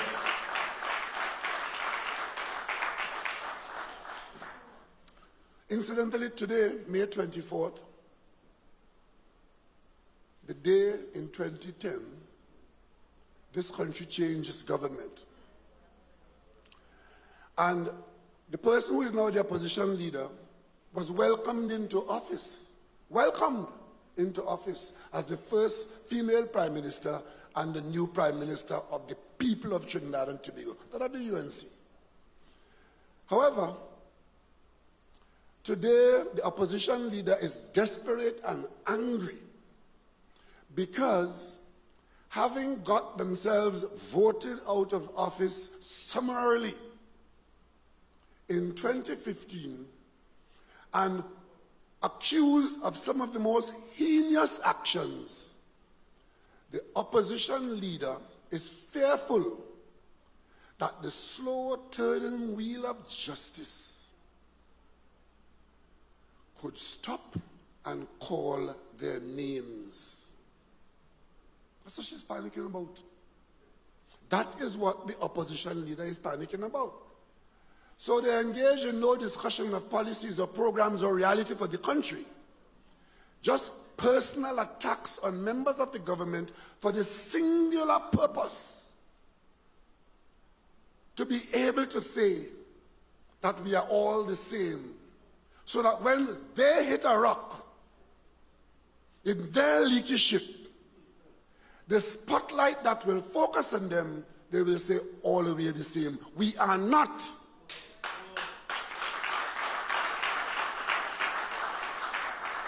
The opposition leader knows that a significant number of her members and associates, have not the allegations, you know, have serious difficulty with the law in Trinidad and Tobago. You have one attorney general before the court. He on bail. He is the advisor while he on bail. Another one close, also on bail. Police seriously talking to a number of them. So what they're trying to do is to give the impression, well, since they could not live out the fact that, you remember the story? Nothing happening. 2 weeks ago, I think it was, a high-priced lawyer, a specialist investigator, who was sworn in as a SRP in the police service in Trinidad and Tobago to pursue white-collar crime, came to Trinidad and Tobago to continue her work with the police. And there was panic in the UNC camp.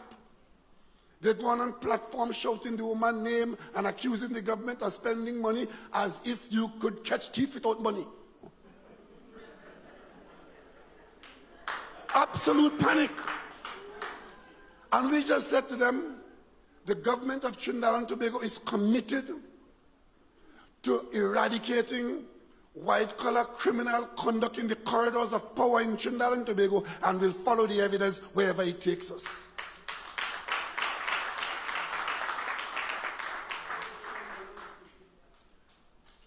But I don't normally listen to the UNC diatribe on Sundays and Mondays. I just happen to be passing this morning in front of the radio and heard a rebroadcast. And it was the opposition leader saying about, and her words were, so many allegations against Faris. And it dawned on me that that was the major item of political activity for the last 5 or 6 years. Let me explain to the people of Trinidad and Tobago what is the foundation of that. The law in this country, the Integrity in Public Life Act spells it out in detail. And if you are in a position anywhere, not only the cabinet, but anywhere in public business, and any private business of yours or your close family or associates have business in front of that entity, you are required to declare your interests. And if you have such an interest, you then recuse yourself from the decision making that is taking place in your favor or your family favor, your wife or your children or your whatever it is. That is the law for all of us.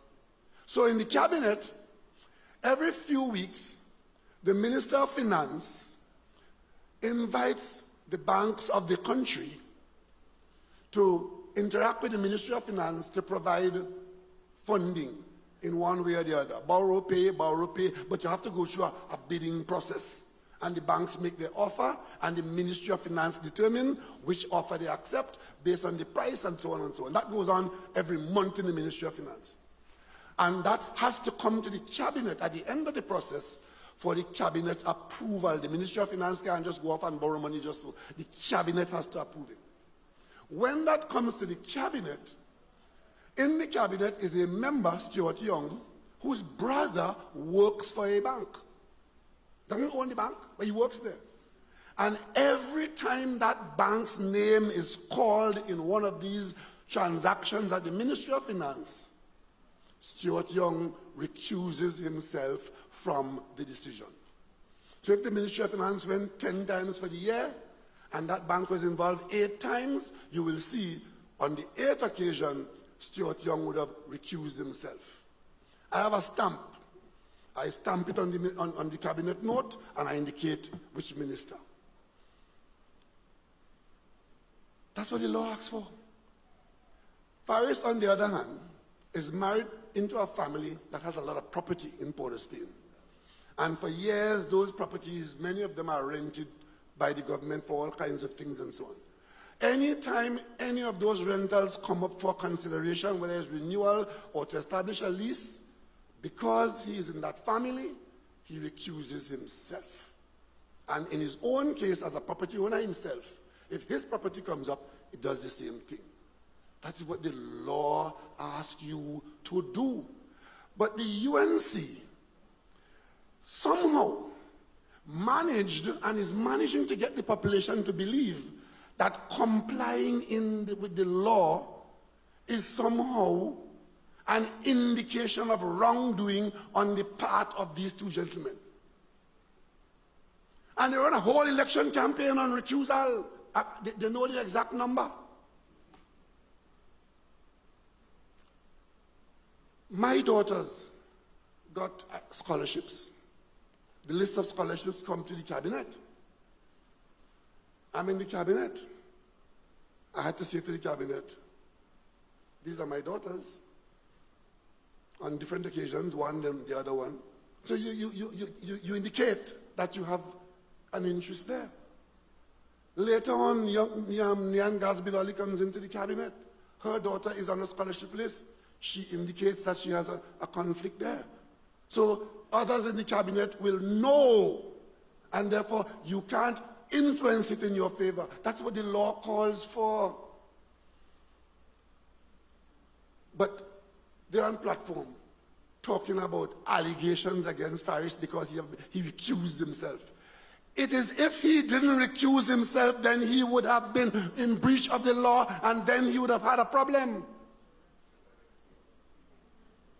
So it was Faris, then it was Stewart, now it's Foster. So as I'm passing in front of the radio, she went straight from Faris to Foster. Foster must go.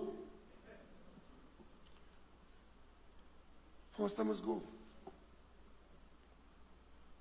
And the Prime Minister is accused of doing nothing. These are her words. The Prime Minister sidesteps the issues of firing these three people. The first issue was money deposited in an account. Money deposited into an account of a credit union. Okay, that's a fact. And of course, if money is deposited and the government watching agency sees money is deposited and want to know what is the meaning of this, they go and ask questions about it. That's the law. And since they raise it on platform with allegations of fact and calling for resignation, I asked the minister, what is this about? Bring me the evidence of your involvement here. And he does so, and he brings it to me, and I look at it, and I realize once again, Kamla Prasad Bisesa is making a horse's rear end of herself. Nothing for me to do. Then that didn't stick. 2 years later, it's again another one. He has 3 pieces of HTC land that he has grabbed. I said, what is it about? Let me see. Comes, fact. Bought 1 from HTC, bought 2 from people who own HTC houses that belong to them. 1 + 2 is 3. He must go. He must go because Kamla says so. Because she says so. But I simply want to tell you all the hypocrisy drips like green bile, you know. That is the same leader who was leader of the UNC. When the chairman of the Mayaro Corporation was charged, arrested and charged for bribery. What did she do? Charged. Not allegation, you know. Whole night last night, if this is that and if this is that and if this is that, if you were an honest woman, we wouldn't be talking about you. If. Well, if you don't know, then just come down and shut up. Everything is if. You have scandalized the man's name, you have misled the country, and still talking about if. If means you don't know that it is so. And then demanding that I act based on your if. And accusing me of sidestepping, and what is worse, in Tobago we call it concoursa. She is the big defender of Marlene, accusing me of abandoning Marlene after all that Marlene do for me and all the hard work Marlene did in the parliament. Mr. Kamla Prasad Bisasa, stay the hell out of PNM business.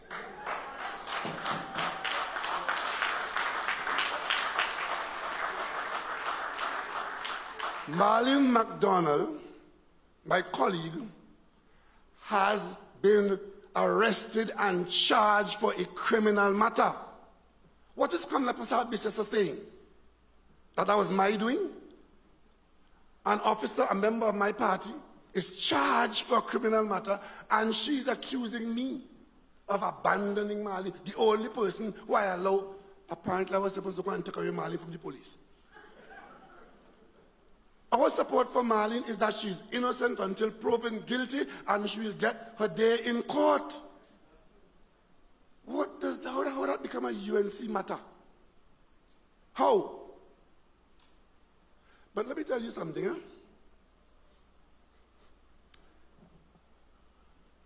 You all remember, I was in the parliament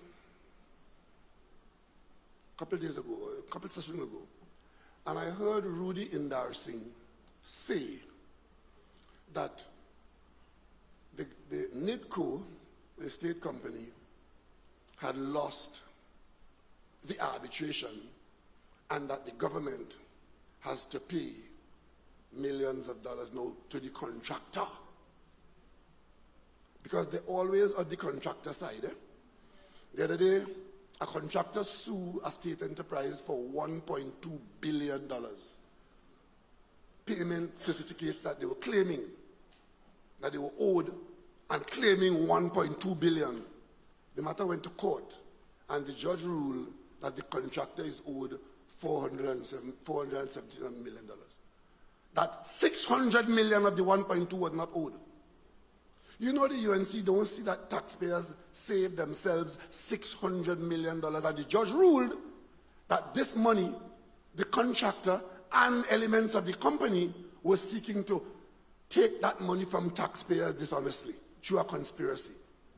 The judge ruled that, you know. The judge ruled that the extra $600 million or $700 million was an attempt to get it through fraud.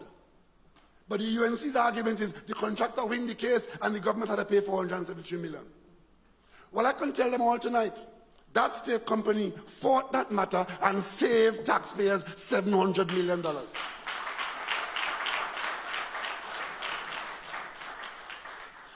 I've been telling you all for years that the UNC did something which I don't think any other government has done. After they awarded the contract to Point Fortin and gave all of it to one contractor from Brazil, the contractor got into difficulty in Brazil, went bankrupt, and secondly, stopped the work in Trinidad. When we came into office, we met a series of people, contractors and others, who were owed money by the contractor who had stopped the job as a result of the bankruptcy in Brazil and whatever was going on. I told you then that when they awarded the contract documents had clauses in it that protected against that kind of eventuality. There was one clause, was clause 15(2)(e) in the contract, which said that if the contractor is insolvent or goes bankrupt, the bonds that the contractor put up to bond the contract is callable by the state. In other words, the state can protect itself and recover the money because the contractor has gone bankrupt on the state's job. Ladies and gentlemen, I told you, they did something which allowed the contractor to go away with the bonds. And we came into government and met that. Hot and warm. We went to court and argued with the court that this behavior of our government was not a reasonable action, and what we are dealing with here is an attempt to defraud the state of a substantial amount of money. The court agreed, and agreed in our favor that we should get the bonds, encash them, and use the money on the project. That is how the Point 14 highway is being built going on there.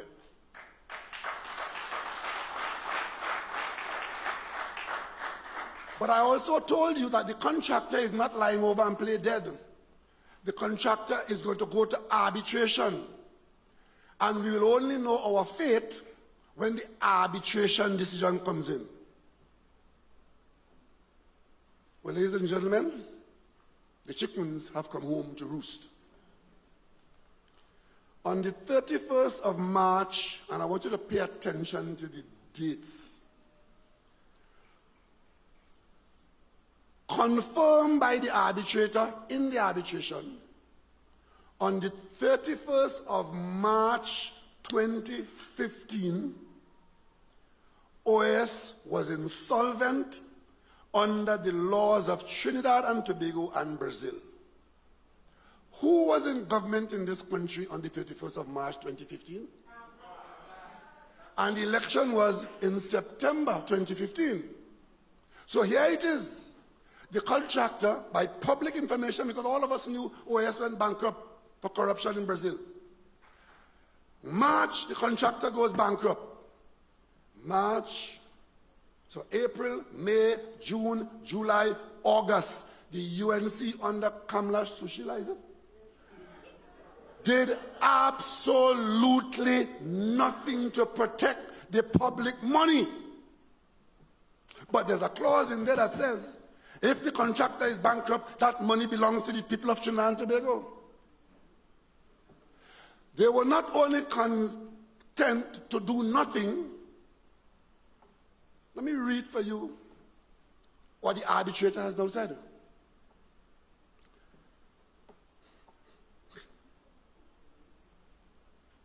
Notwithstanding these matters, NIDCO was not at the date of his notice of termination entitled to terminate the contract under clause 15.2.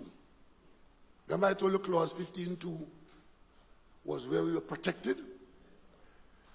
The arbitrator is saying NIDCO cannot defend itself under clause 15.2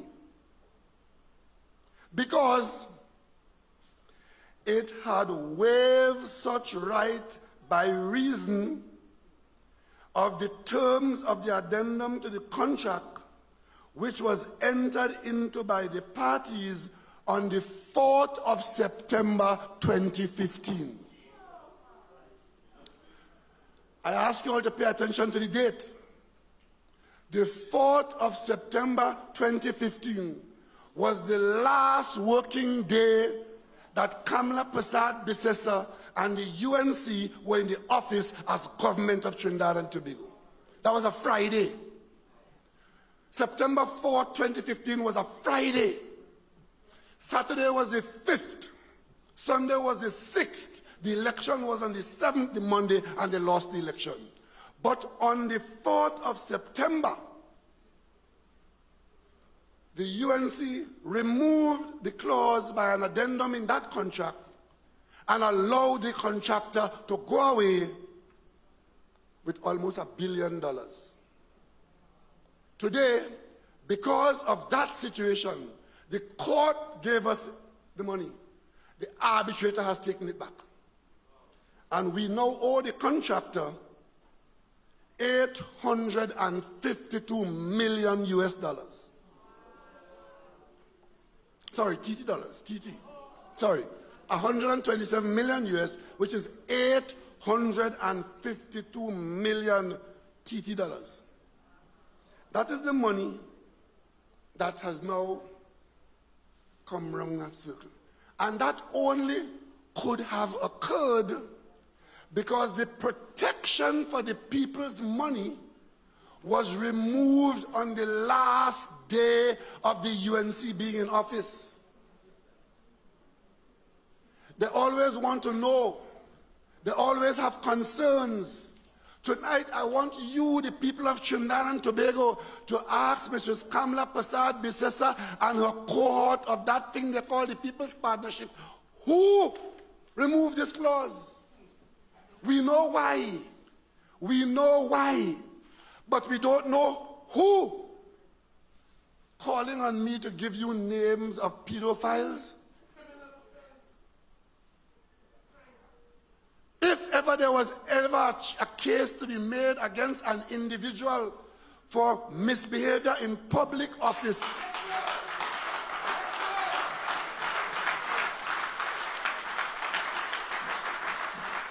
it is the person who authorized the removal of that clause, which is now costing this country $852 million. So tonight, I call on the Commissioner of Police. I call on the Commissioner of Police tonight to go into NIDCO and find out by what authority and under whose authority that clause was removed.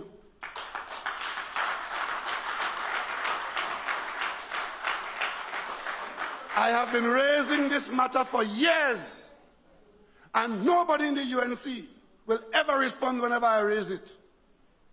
Well, the matter has now come to this. They're calling people to come out and march because public servants can't get this and they can't get that. And everything in the country, every day they have some complaint about something.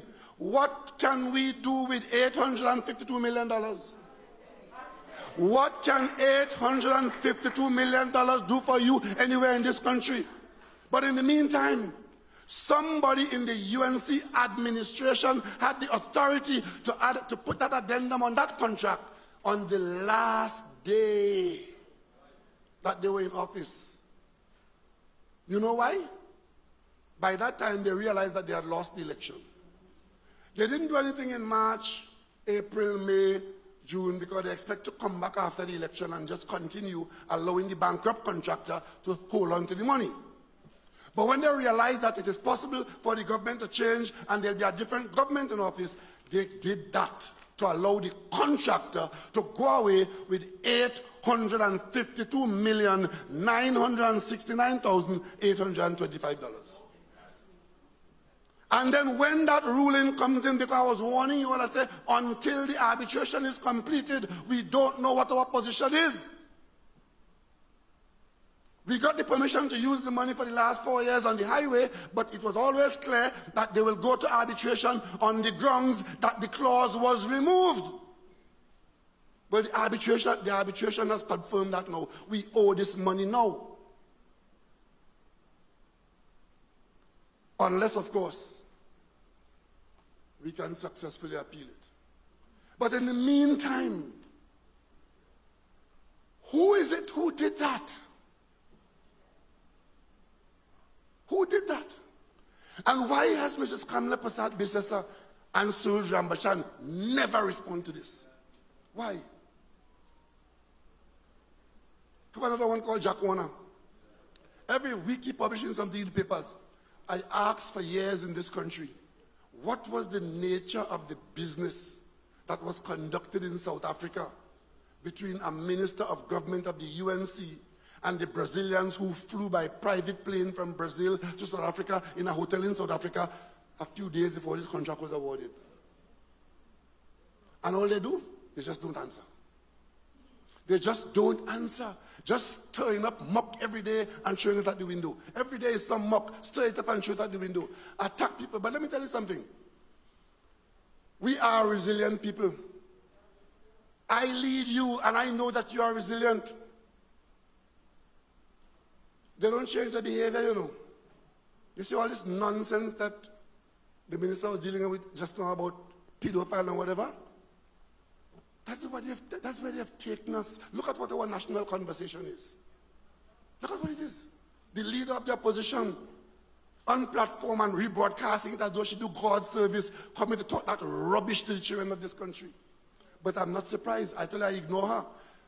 In the 2015 election, she got Ian Allen to go and get a woman and a girl and a woman daughter. they made a video with the mother with her back facing the camera. So nobody saw the woman's face. And she was telling a story about me, that I interfered with her daughter when she was a junior teen, and the girl father beat me up. And it was done in the presence of witnesses. And the witnesses were Maurice Marshall, who dead, and Ken Valley, who dead. That is the modus operandi. And she is on an audio telling Ian Allen when to publish it. She wanted it published on Thursday night, election Thursday night. You had to publish it on Thursday night. That is the woman who is today pretending that she has some concerns about morality in public affairs, and therefore she wants Foster to go, and Faris this and Stuart Young that. She makes me want to puke.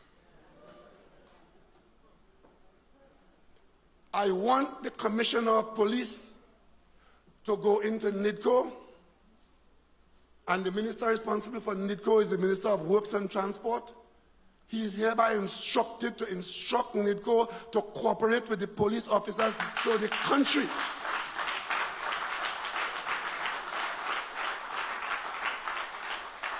country can determine under whose hand and under whose direction this travesty took place.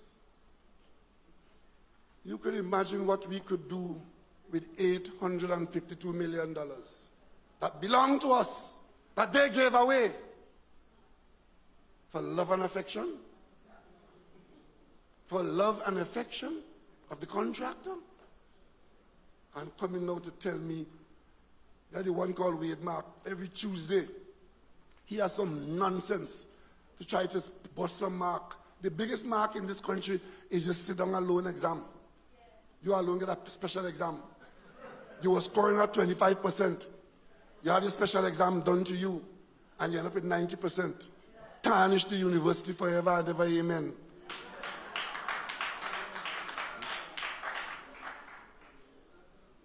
You know, they really think we forget them, you know.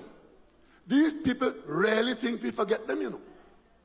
But this is serious business. $852 million. So, ladies and gentlemen, that being so, you heard Foster talk about the program that we have going on for young people. Just remember, all those items that he mentioned there, and all the young people who are going to be involved and benefiting there, that's additional expenditure on the budget. These are new programs, and these are additional people. And therefore, wherever we commit to those programs, whether it's building the structure, outfitting it, training, wherever it is, and it's not cheap. We have to find additional money to do that for these people. So the hundreds of young people who will pass through these programs, let it not be said that nothing is being done for them. This is what is being done for them, and it costs millions.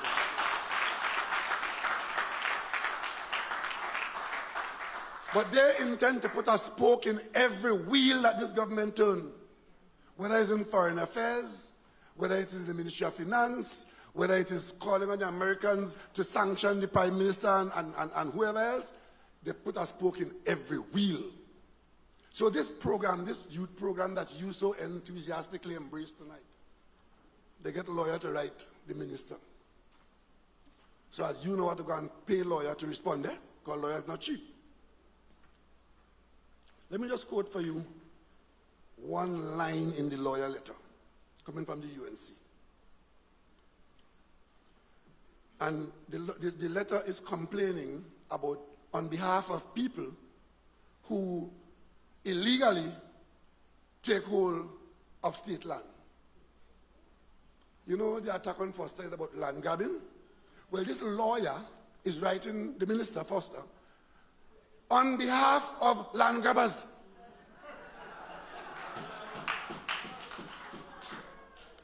And hear them. In these circumstances, these displaced farmers nobody can displace you off your own land. The fact that you are being displaced is because you quite properly or improperly go and take up position on LSA land as if it was your own and prepare to fight for it. Right? Because that same Kamala Prasad business is on record, telling them, go and squat wherever you want and we will find you.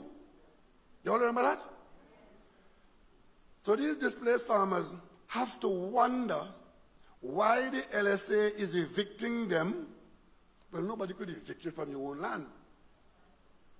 But allowed, and listen to this, to assign lands to strangers to the agricultural sector.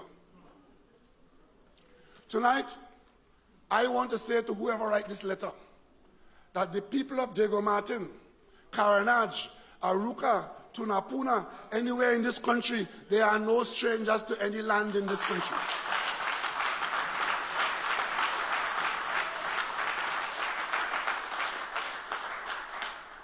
And if they don't understand the history of this country, it is the ancestors of slaves who cut the forest and created the clearance in this country.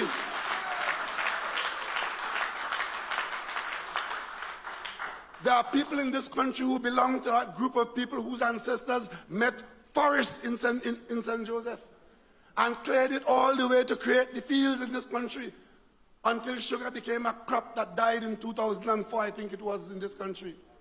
So who are you to say that if the government has a program to encourage young people into agriculture, and some of them come from the East-West corridor, that they are strangers and should be denied access to the land? No way!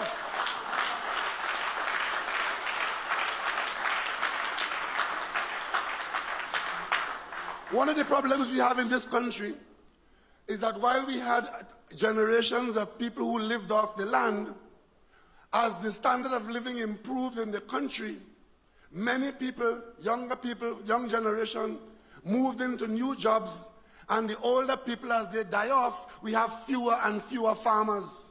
And the skills that are required to farm, whether it is in crop or in livestock, those skills are lost. And we could talk till the cow come home, unless we increase the number of farmers and get the new generation onto the land to farm, we will not impact on our food import bill.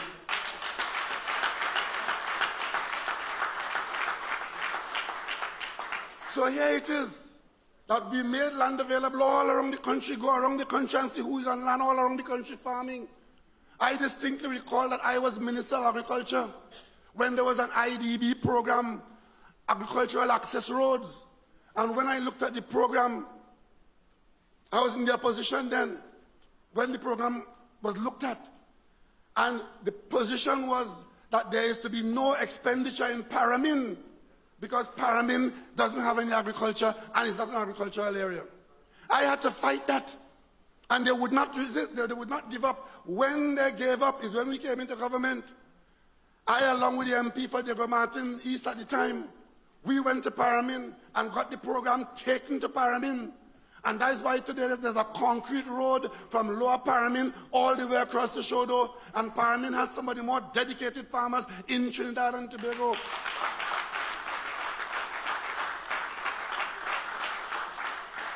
That road from Cameron to Shodo Hill, we built that road against the resistance of the UNC.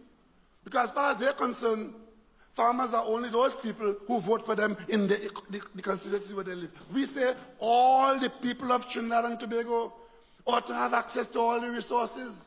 And if there are people in the East-West corridor or in Talparo or in Caroni or wherever, all we want of you is a genuine interest in agriculture, animal husbandry, or crop production, and we will help you to do it. They come to tell me about our citizens are strangers. I say no more on that. But if they want that debate, I'm ready for it.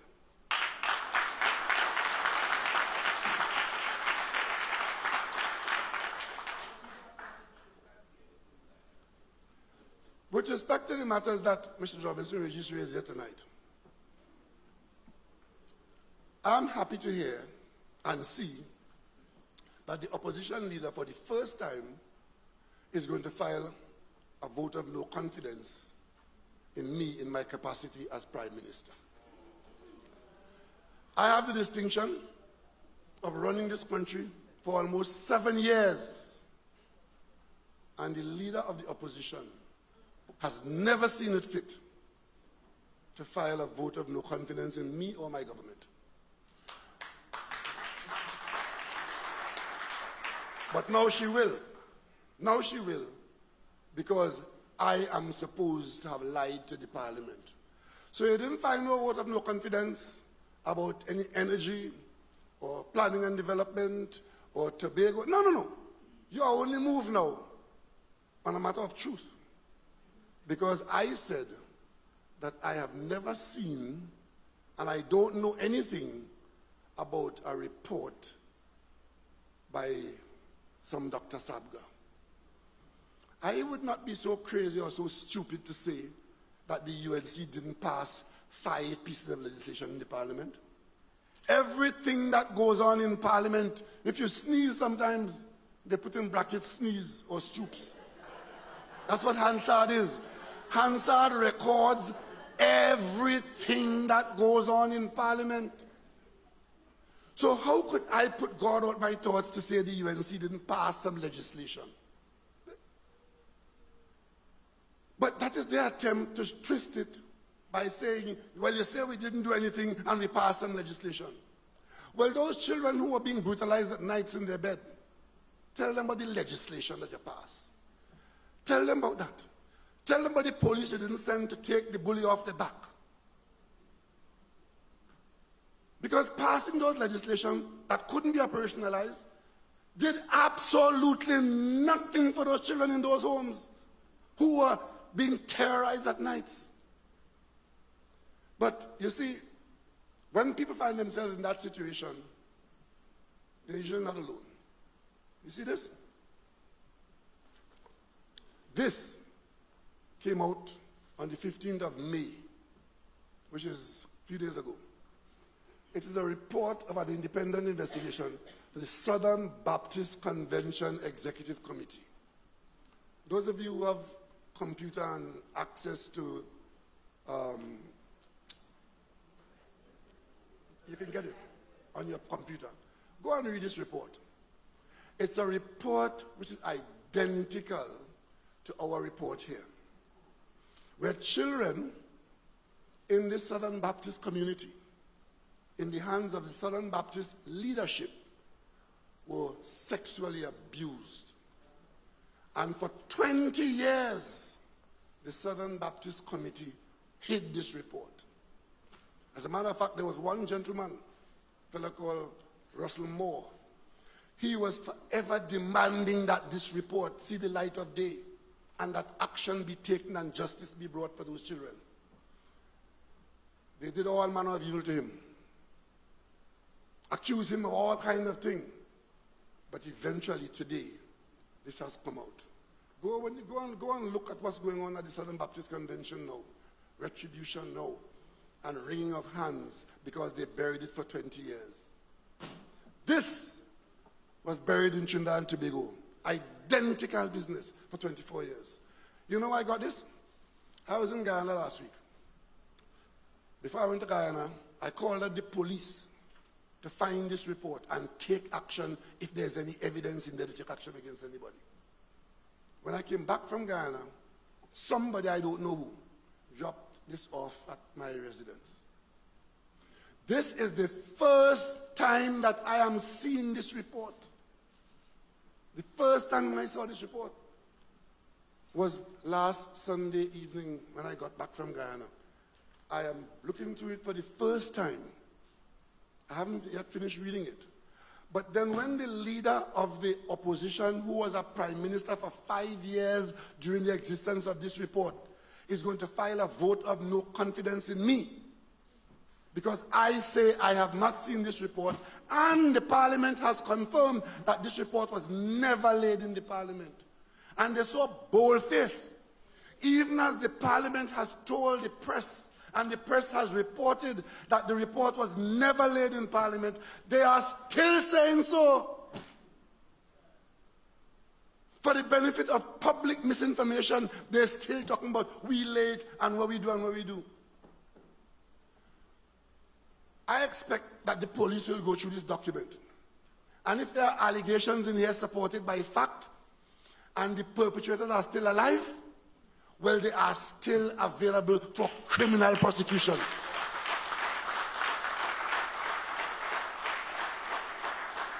Still available for criminal prosecution.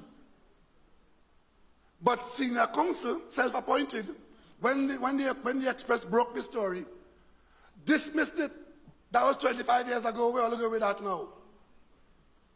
That was senior counsel. And I want to tell Mrs. Prasad Biswas tonight, don't waste your time on me. It is the Express that exposed this matter. It is the Express that got the facts and informed the people. It is a member of your cabinet, Verna St. Rose, who accused you all of cowardice and burying the report. That's where I first heard about it in that way. I heard Verna St. Rose talking on 995.5 about this situation. But she leaves Verna St. Rose to take on. She leaves the Express to take on, and coming to pretend that she's coming to fight me with motion of no confidence in the parliament. Come on, look at yourself. Eh? But that is how they are. Try to mislead the public every time about everything. It doesn't matter how heinous the lie is. They tell it to you. And when truth comes, they double down on the lie. And now they want to lead public servants to a place of milk and honey. After you give away $852 million, you calling on unions to mobilize their membership to come and march. As if that somehow will give the Minister of Finance more resources. And there's a union leader saying what they're asking for is to be able to pay for the standard of living the way it used to be. But I'm not surprised that is the leadership talk, right? Unions have the business, their work to do, and so does the government.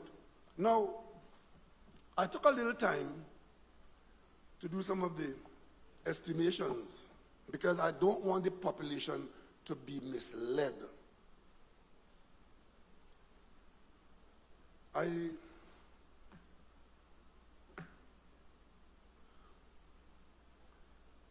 I see some people in one of the newspapers making statements of facts, encouraged by some of their leaders, that we, the political directorate and the parliamentarians, we look after ourselves and take pay increase and don't want to give public servants a pay increase. For the benefit of the media, who speaks to the public, let me tell you what the facts are. The last time MPs, and that includes ministers, got a pay increase was March 2014 from the November 2013 recommendation of the 98th report of the Salaries Review Commission. That's the last time anybody around the parliament or around the cabinet got any pay increase. And pay increases for members of parliament are not 3-year things where every 3 years they get something. It's open-ended. There's no limit. It could go for 10 or 15 years. So far it has gone. This year would be the 8th year? This year would be the 8th year that that pay increase that we got then is still in force. And I could tell you, there is no report before the parliament now being considered for any increase for members of parliament. And I must also remind you that when I became Prime Minister of this country, at dealing with the economic calamity and the revenue losses that we faced, I made a public commitment to the country that there will be no pay increase for members of parliament until the economy has been turned around.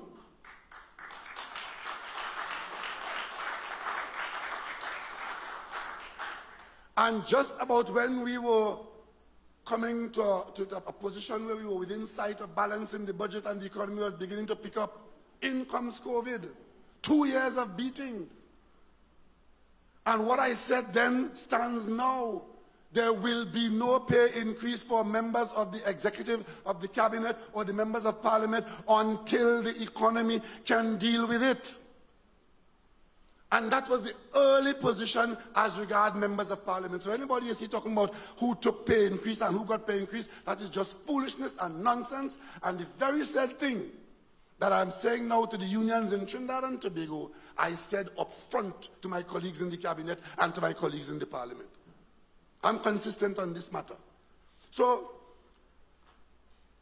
circumstances beyond our control gave us some good news. The Minister of Finance reported that because of the unusually high oil price and some improvement in the gas price, we are going to get a bit more money than we had budgeted for. And we immediately indicated that some of that money will go to public servants. We don't hide anything from this country, you know. We immediately said some of that money will go to public servants. So, ladies and gentlemen, how much is it?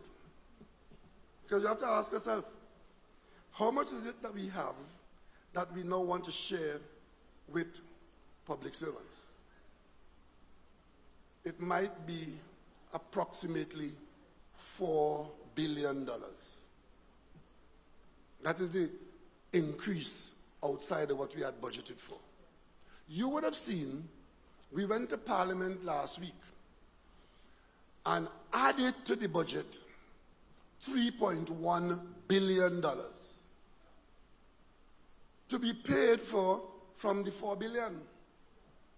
We were only able to do that because we got the $4 billion, and all the things we said we were going to do, nobody in the parliament got up and said, no, no, no, don't do that. Don't do this, don't do that. That $3.1 billion covered expenses that the government was carrying. And had we not got that increase, that unusual increase because of the Ukraine war, if we wanted to do those very sad things, we would have had to go and borrow another $3.1 billion. And since the budget had already got a deficit of $9.1 billion in it, if we had gone and borrowed that $3 billion that we appropriated last week, the budget for 2022 would have had a deficit of $12 billion. $12,000 million. Those are the realities of our circumstance. So while we say that we have got some improvement in our circumstances, when somebody comes up and asks for X%, you have to determine now, is that affordable? Because we all know that what's happening in Ukraine could be temporary. More than likely, it is going to be temporary. Because the war in Ukraine has pushed out of the market the largest exporter of oil and probably the largest exporter of gas, one of the largest exporters of gas. It is the Ukraine war that pushed the Russian supply out of the market. If anything happens out there that caused that situation to change, then that pressure for the high price is gone and oil price will fall. That's simple logic. If tomorrow the Russians decide to stop the war, the pressure on the pushing up of the oil price will be relieved. If tomorrow the Saudis decide, well, okay, we've made enough money out of this special arrangement, we're going to pump more oil. If tomorrow the Venezuelans come back into the market, that's good. So we are in a very temporary situation, driven solely because the Russian supplies have been pushed out of the market as a penalty for the Russian behavior at Ukraine. We have no control over that.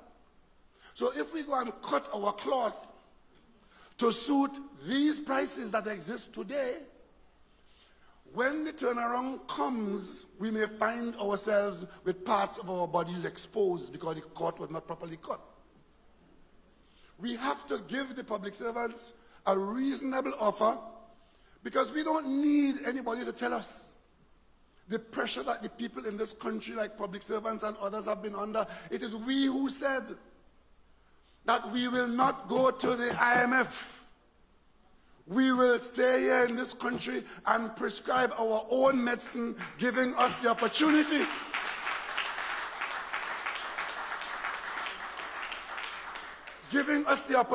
to do what no IMF program will allow us to do. We have not laid off a single public servant who is gazetted as a public servant in this country. Because we have said, first objective, keep your job. Second objective, at the end of the month, have the money to pay you. And third objective, as soon as we are able to, we'll improve your earning capacity. That is the order in which the government has seen and has operated. If we find ourselves in a situation where we put number 3 in front of number 1, then you know what happened there. Understood? We are saying the most important thing is to keep all the jobs in place. I know what it is like to be told by the Minister of Finance that at the end of the month we don't have enough money to pay public servants. I know that because we dealt with that. We can't put that in place as a permanent arrangement. I also know in the CARICOM, when I was working around the CARICOM, there was one particular CARICOM territory. Public servants were working for 3-4 months before they get any pay, because there just wasn't enough money available to pay them. And there's one prime minister who tells me every morning he asks the accounts department how much money they collected yesterday to determine what they can spend today. You don't want to be in that situation. We've got a little breathing space now. I said, let us not overreact. Let us not get carried away. I see somebody in the editorial saying, that is not enough. I didn't say that was enough. That was my opener.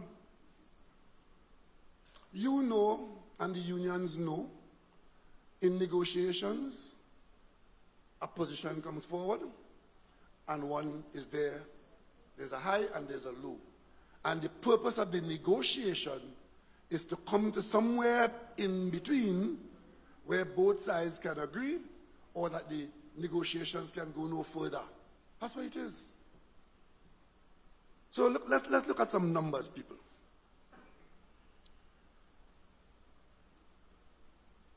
For, let's say, the Minister of Finance offered, through the CPO, 1 + 1. There are 2 periods, right? 1 + 1. Let's tonight here, just double that and go 2 + 2. Right? That's 4%. That will cost a back pay of $1.45 billion. If that's all that we do. And of course, an additional $730 million a year going forward. Because once you change the pay, there's a permanent increase going forward. There's the back pay as one pay for the older period and for the new period going forward. Question is that sustainable? Having spent $3 billion of the $4 billion already, the war is grinding to a halt, or it will drag out for a little while longer, we don't know. Of the $4.2 billion, we spent 3.1 already. Let's say we have 1 left. The back pay at 4% would be $1.45 billion. You know what that means? We'll have to go and borrow $450 million to pay that back pay.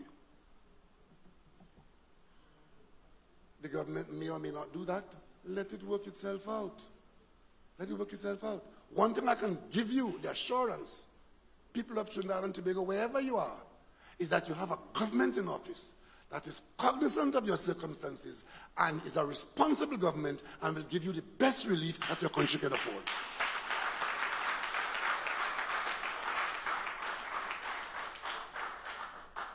And let's get generous. Let's say we got 8%. 4 plus 4. Sounds good? You might get a settlement on that. That will cost in back pay $3.6 billion. And an additional annual cost of $1.4 billion. Do you see that money in the Treasury in Trinidad and Tobago at this time? Do you see the Minister of Finance in Trinidad and Tobago being able to find that money on a monthly basis to make sure that you with jobs get paid at the end of the month? But it might happen. Because when we came into government,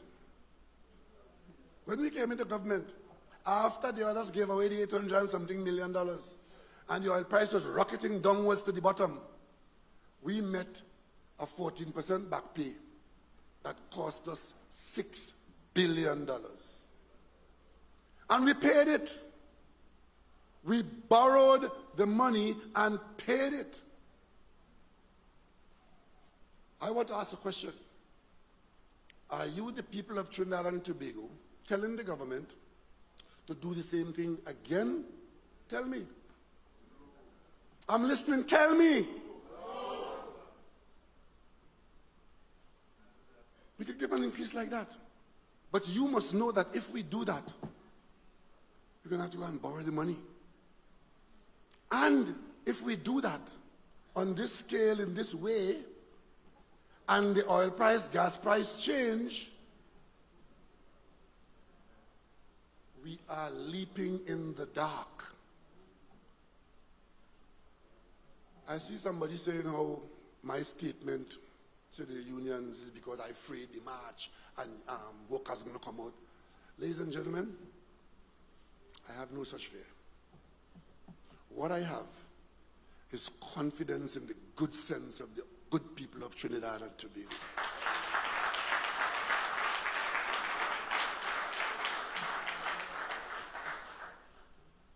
You see, ladies and gentlemen, we have just passed the local government bill in the parliament.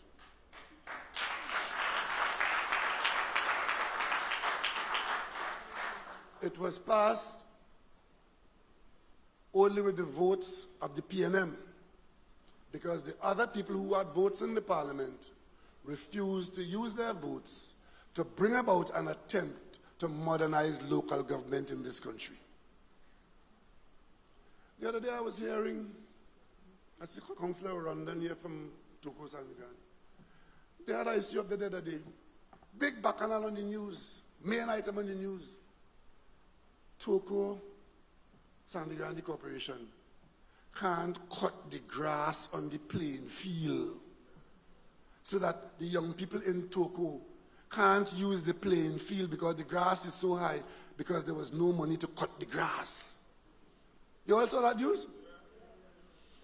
And there's no money to fix a pothole here. If there's a flood in one of the corporations requiring a $500,000 to bring relief to people, the corporation has no money to do it. The corporation never has any money to do anything. Brings me to Gerald Furness Smith. I went into Parliament in 1986 January and I served with some distinguished parliamentarians. One of them was Gerald Furness Smith. And his position was that local government was a waste of time and was useless. And over time, if one is not careful, one can come to that conclusion. Because everything you want done in your district, in your street, in your neighborhood, you cannot call the corporation and say, please, this is my priority, can you have it done? Because you get a guaranteed answer. We don't have any money here to do that. And I'm saying this government intends to change that.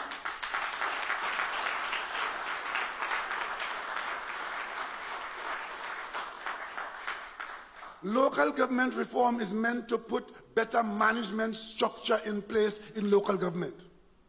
It is meant to ask all the burgesses to pay a small amount per household, and that small amount paid by many, many people will put a cash flow in the hands of the corporation wherever they are, and that money will always be available on call, on your account, to do small things in your neighborhood. The quality of your life will change immediately.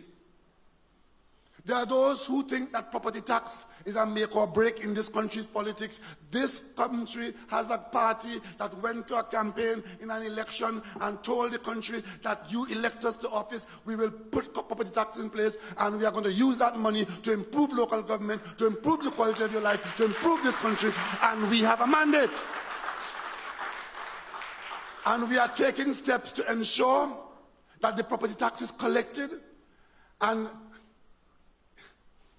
the word I want to use is hypothecate. I have a neighbor who loves that word. Hypothecate means that the revenue comes in and is designated for a particular purpose. So that hypothecation will take place, that money collected that you will pay. And you know who pays property tax? People who own property. I see one set of people who don't own a matchbox objecting to property tax. Property tax is paid by people who own property, and because they own property, the tax is used to preserve the value of their property. If your street is not cleaned, if the grass is not cut, if there's no police service, if there's no fire service, if there's no health service, if there's no rat control, if there's no mosquito control, how much is your property worth?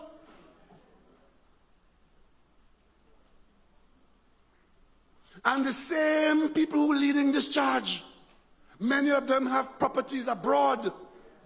And they're always in the front to go and pay their property tax abroad as if that is a religion.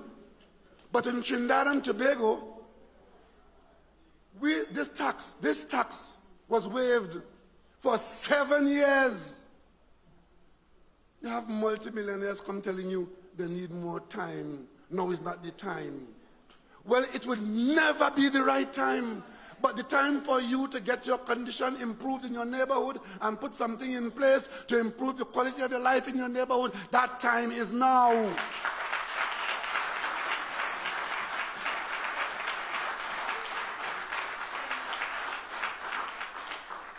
And we have the PNM. We are accustomed to standing alone. How many times have we stood in the breach alone? When we were to form the unit trust in this country, we stood alone. When we brought in PAYE in this country, we stood alone. When we brought free secondary education in this country, we stood alone. When we built the Mount Hope Hospital, we stood alone. When we created UTT, we stood alone. So, don't be afraid. The PNM standing alone is par for the course in Trinidad and Tobago.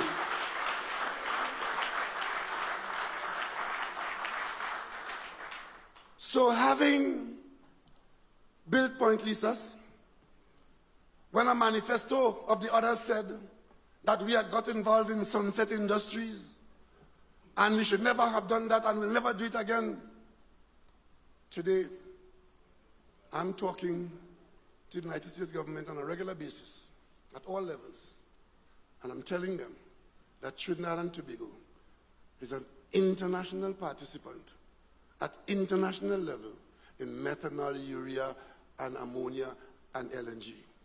That's us. PNM stood alone. PNM stood alone.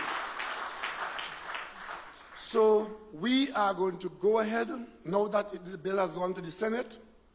We expect that it will pass in the Senate, and when it is passed in the Senate, then we will sit down and work out the structures that the law requires, and we'll do it in a systematic way to make sure that it has a chance of success, and local government will move from just being local government election to being local government as a practice for the improvement in the quality of your life.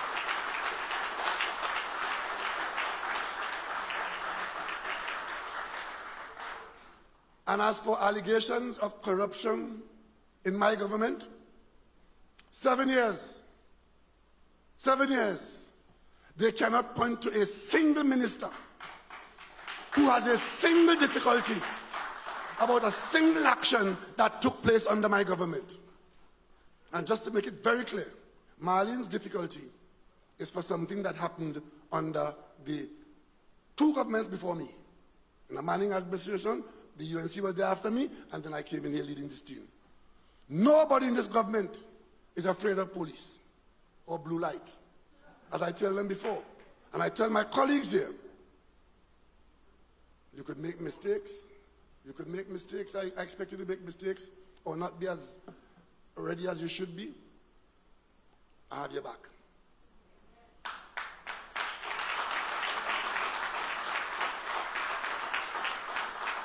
But on matters of honesty and integrity, if you fall short, you're on your own.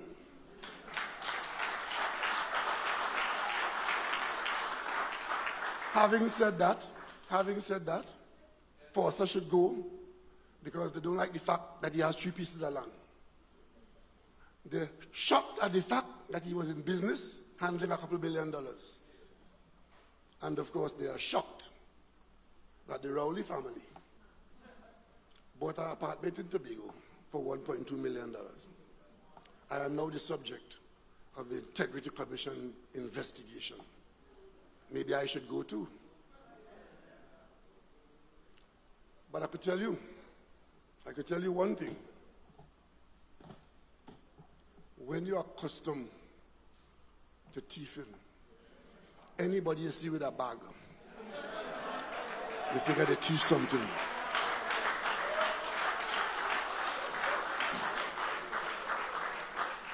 Ladies and gentlemen of Arima, I'm always so happy to be here with you.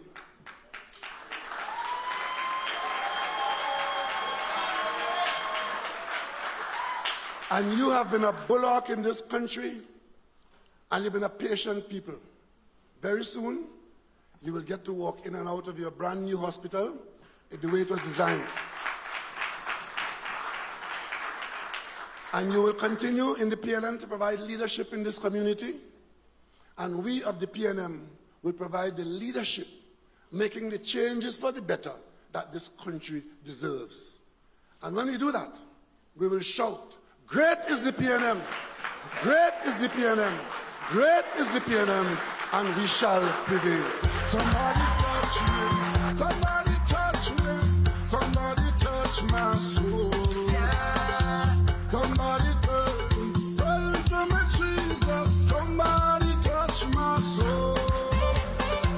Somebody touch me, somebody touch me, somebody touch my soul. Ladies and gentlemen, if it's one lesson you learned tonight, is that when lies and dishonesty connect people together, the truth will eventually separate them.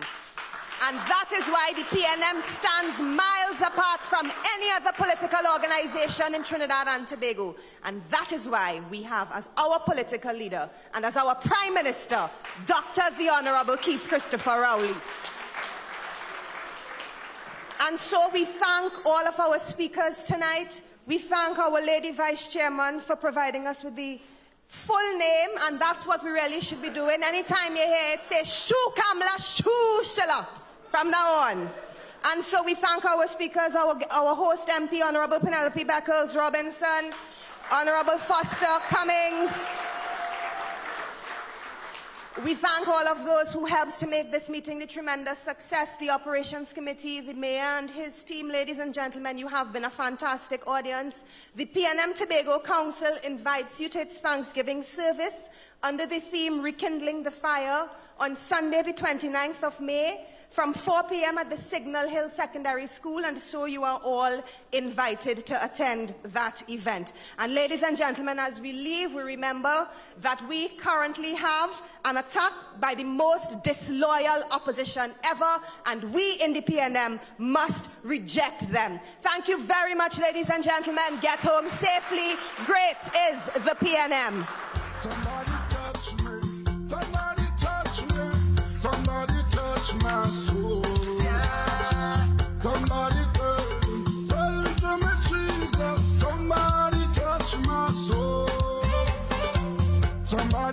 touch me. Somebody touch me. Somebody touch my soul.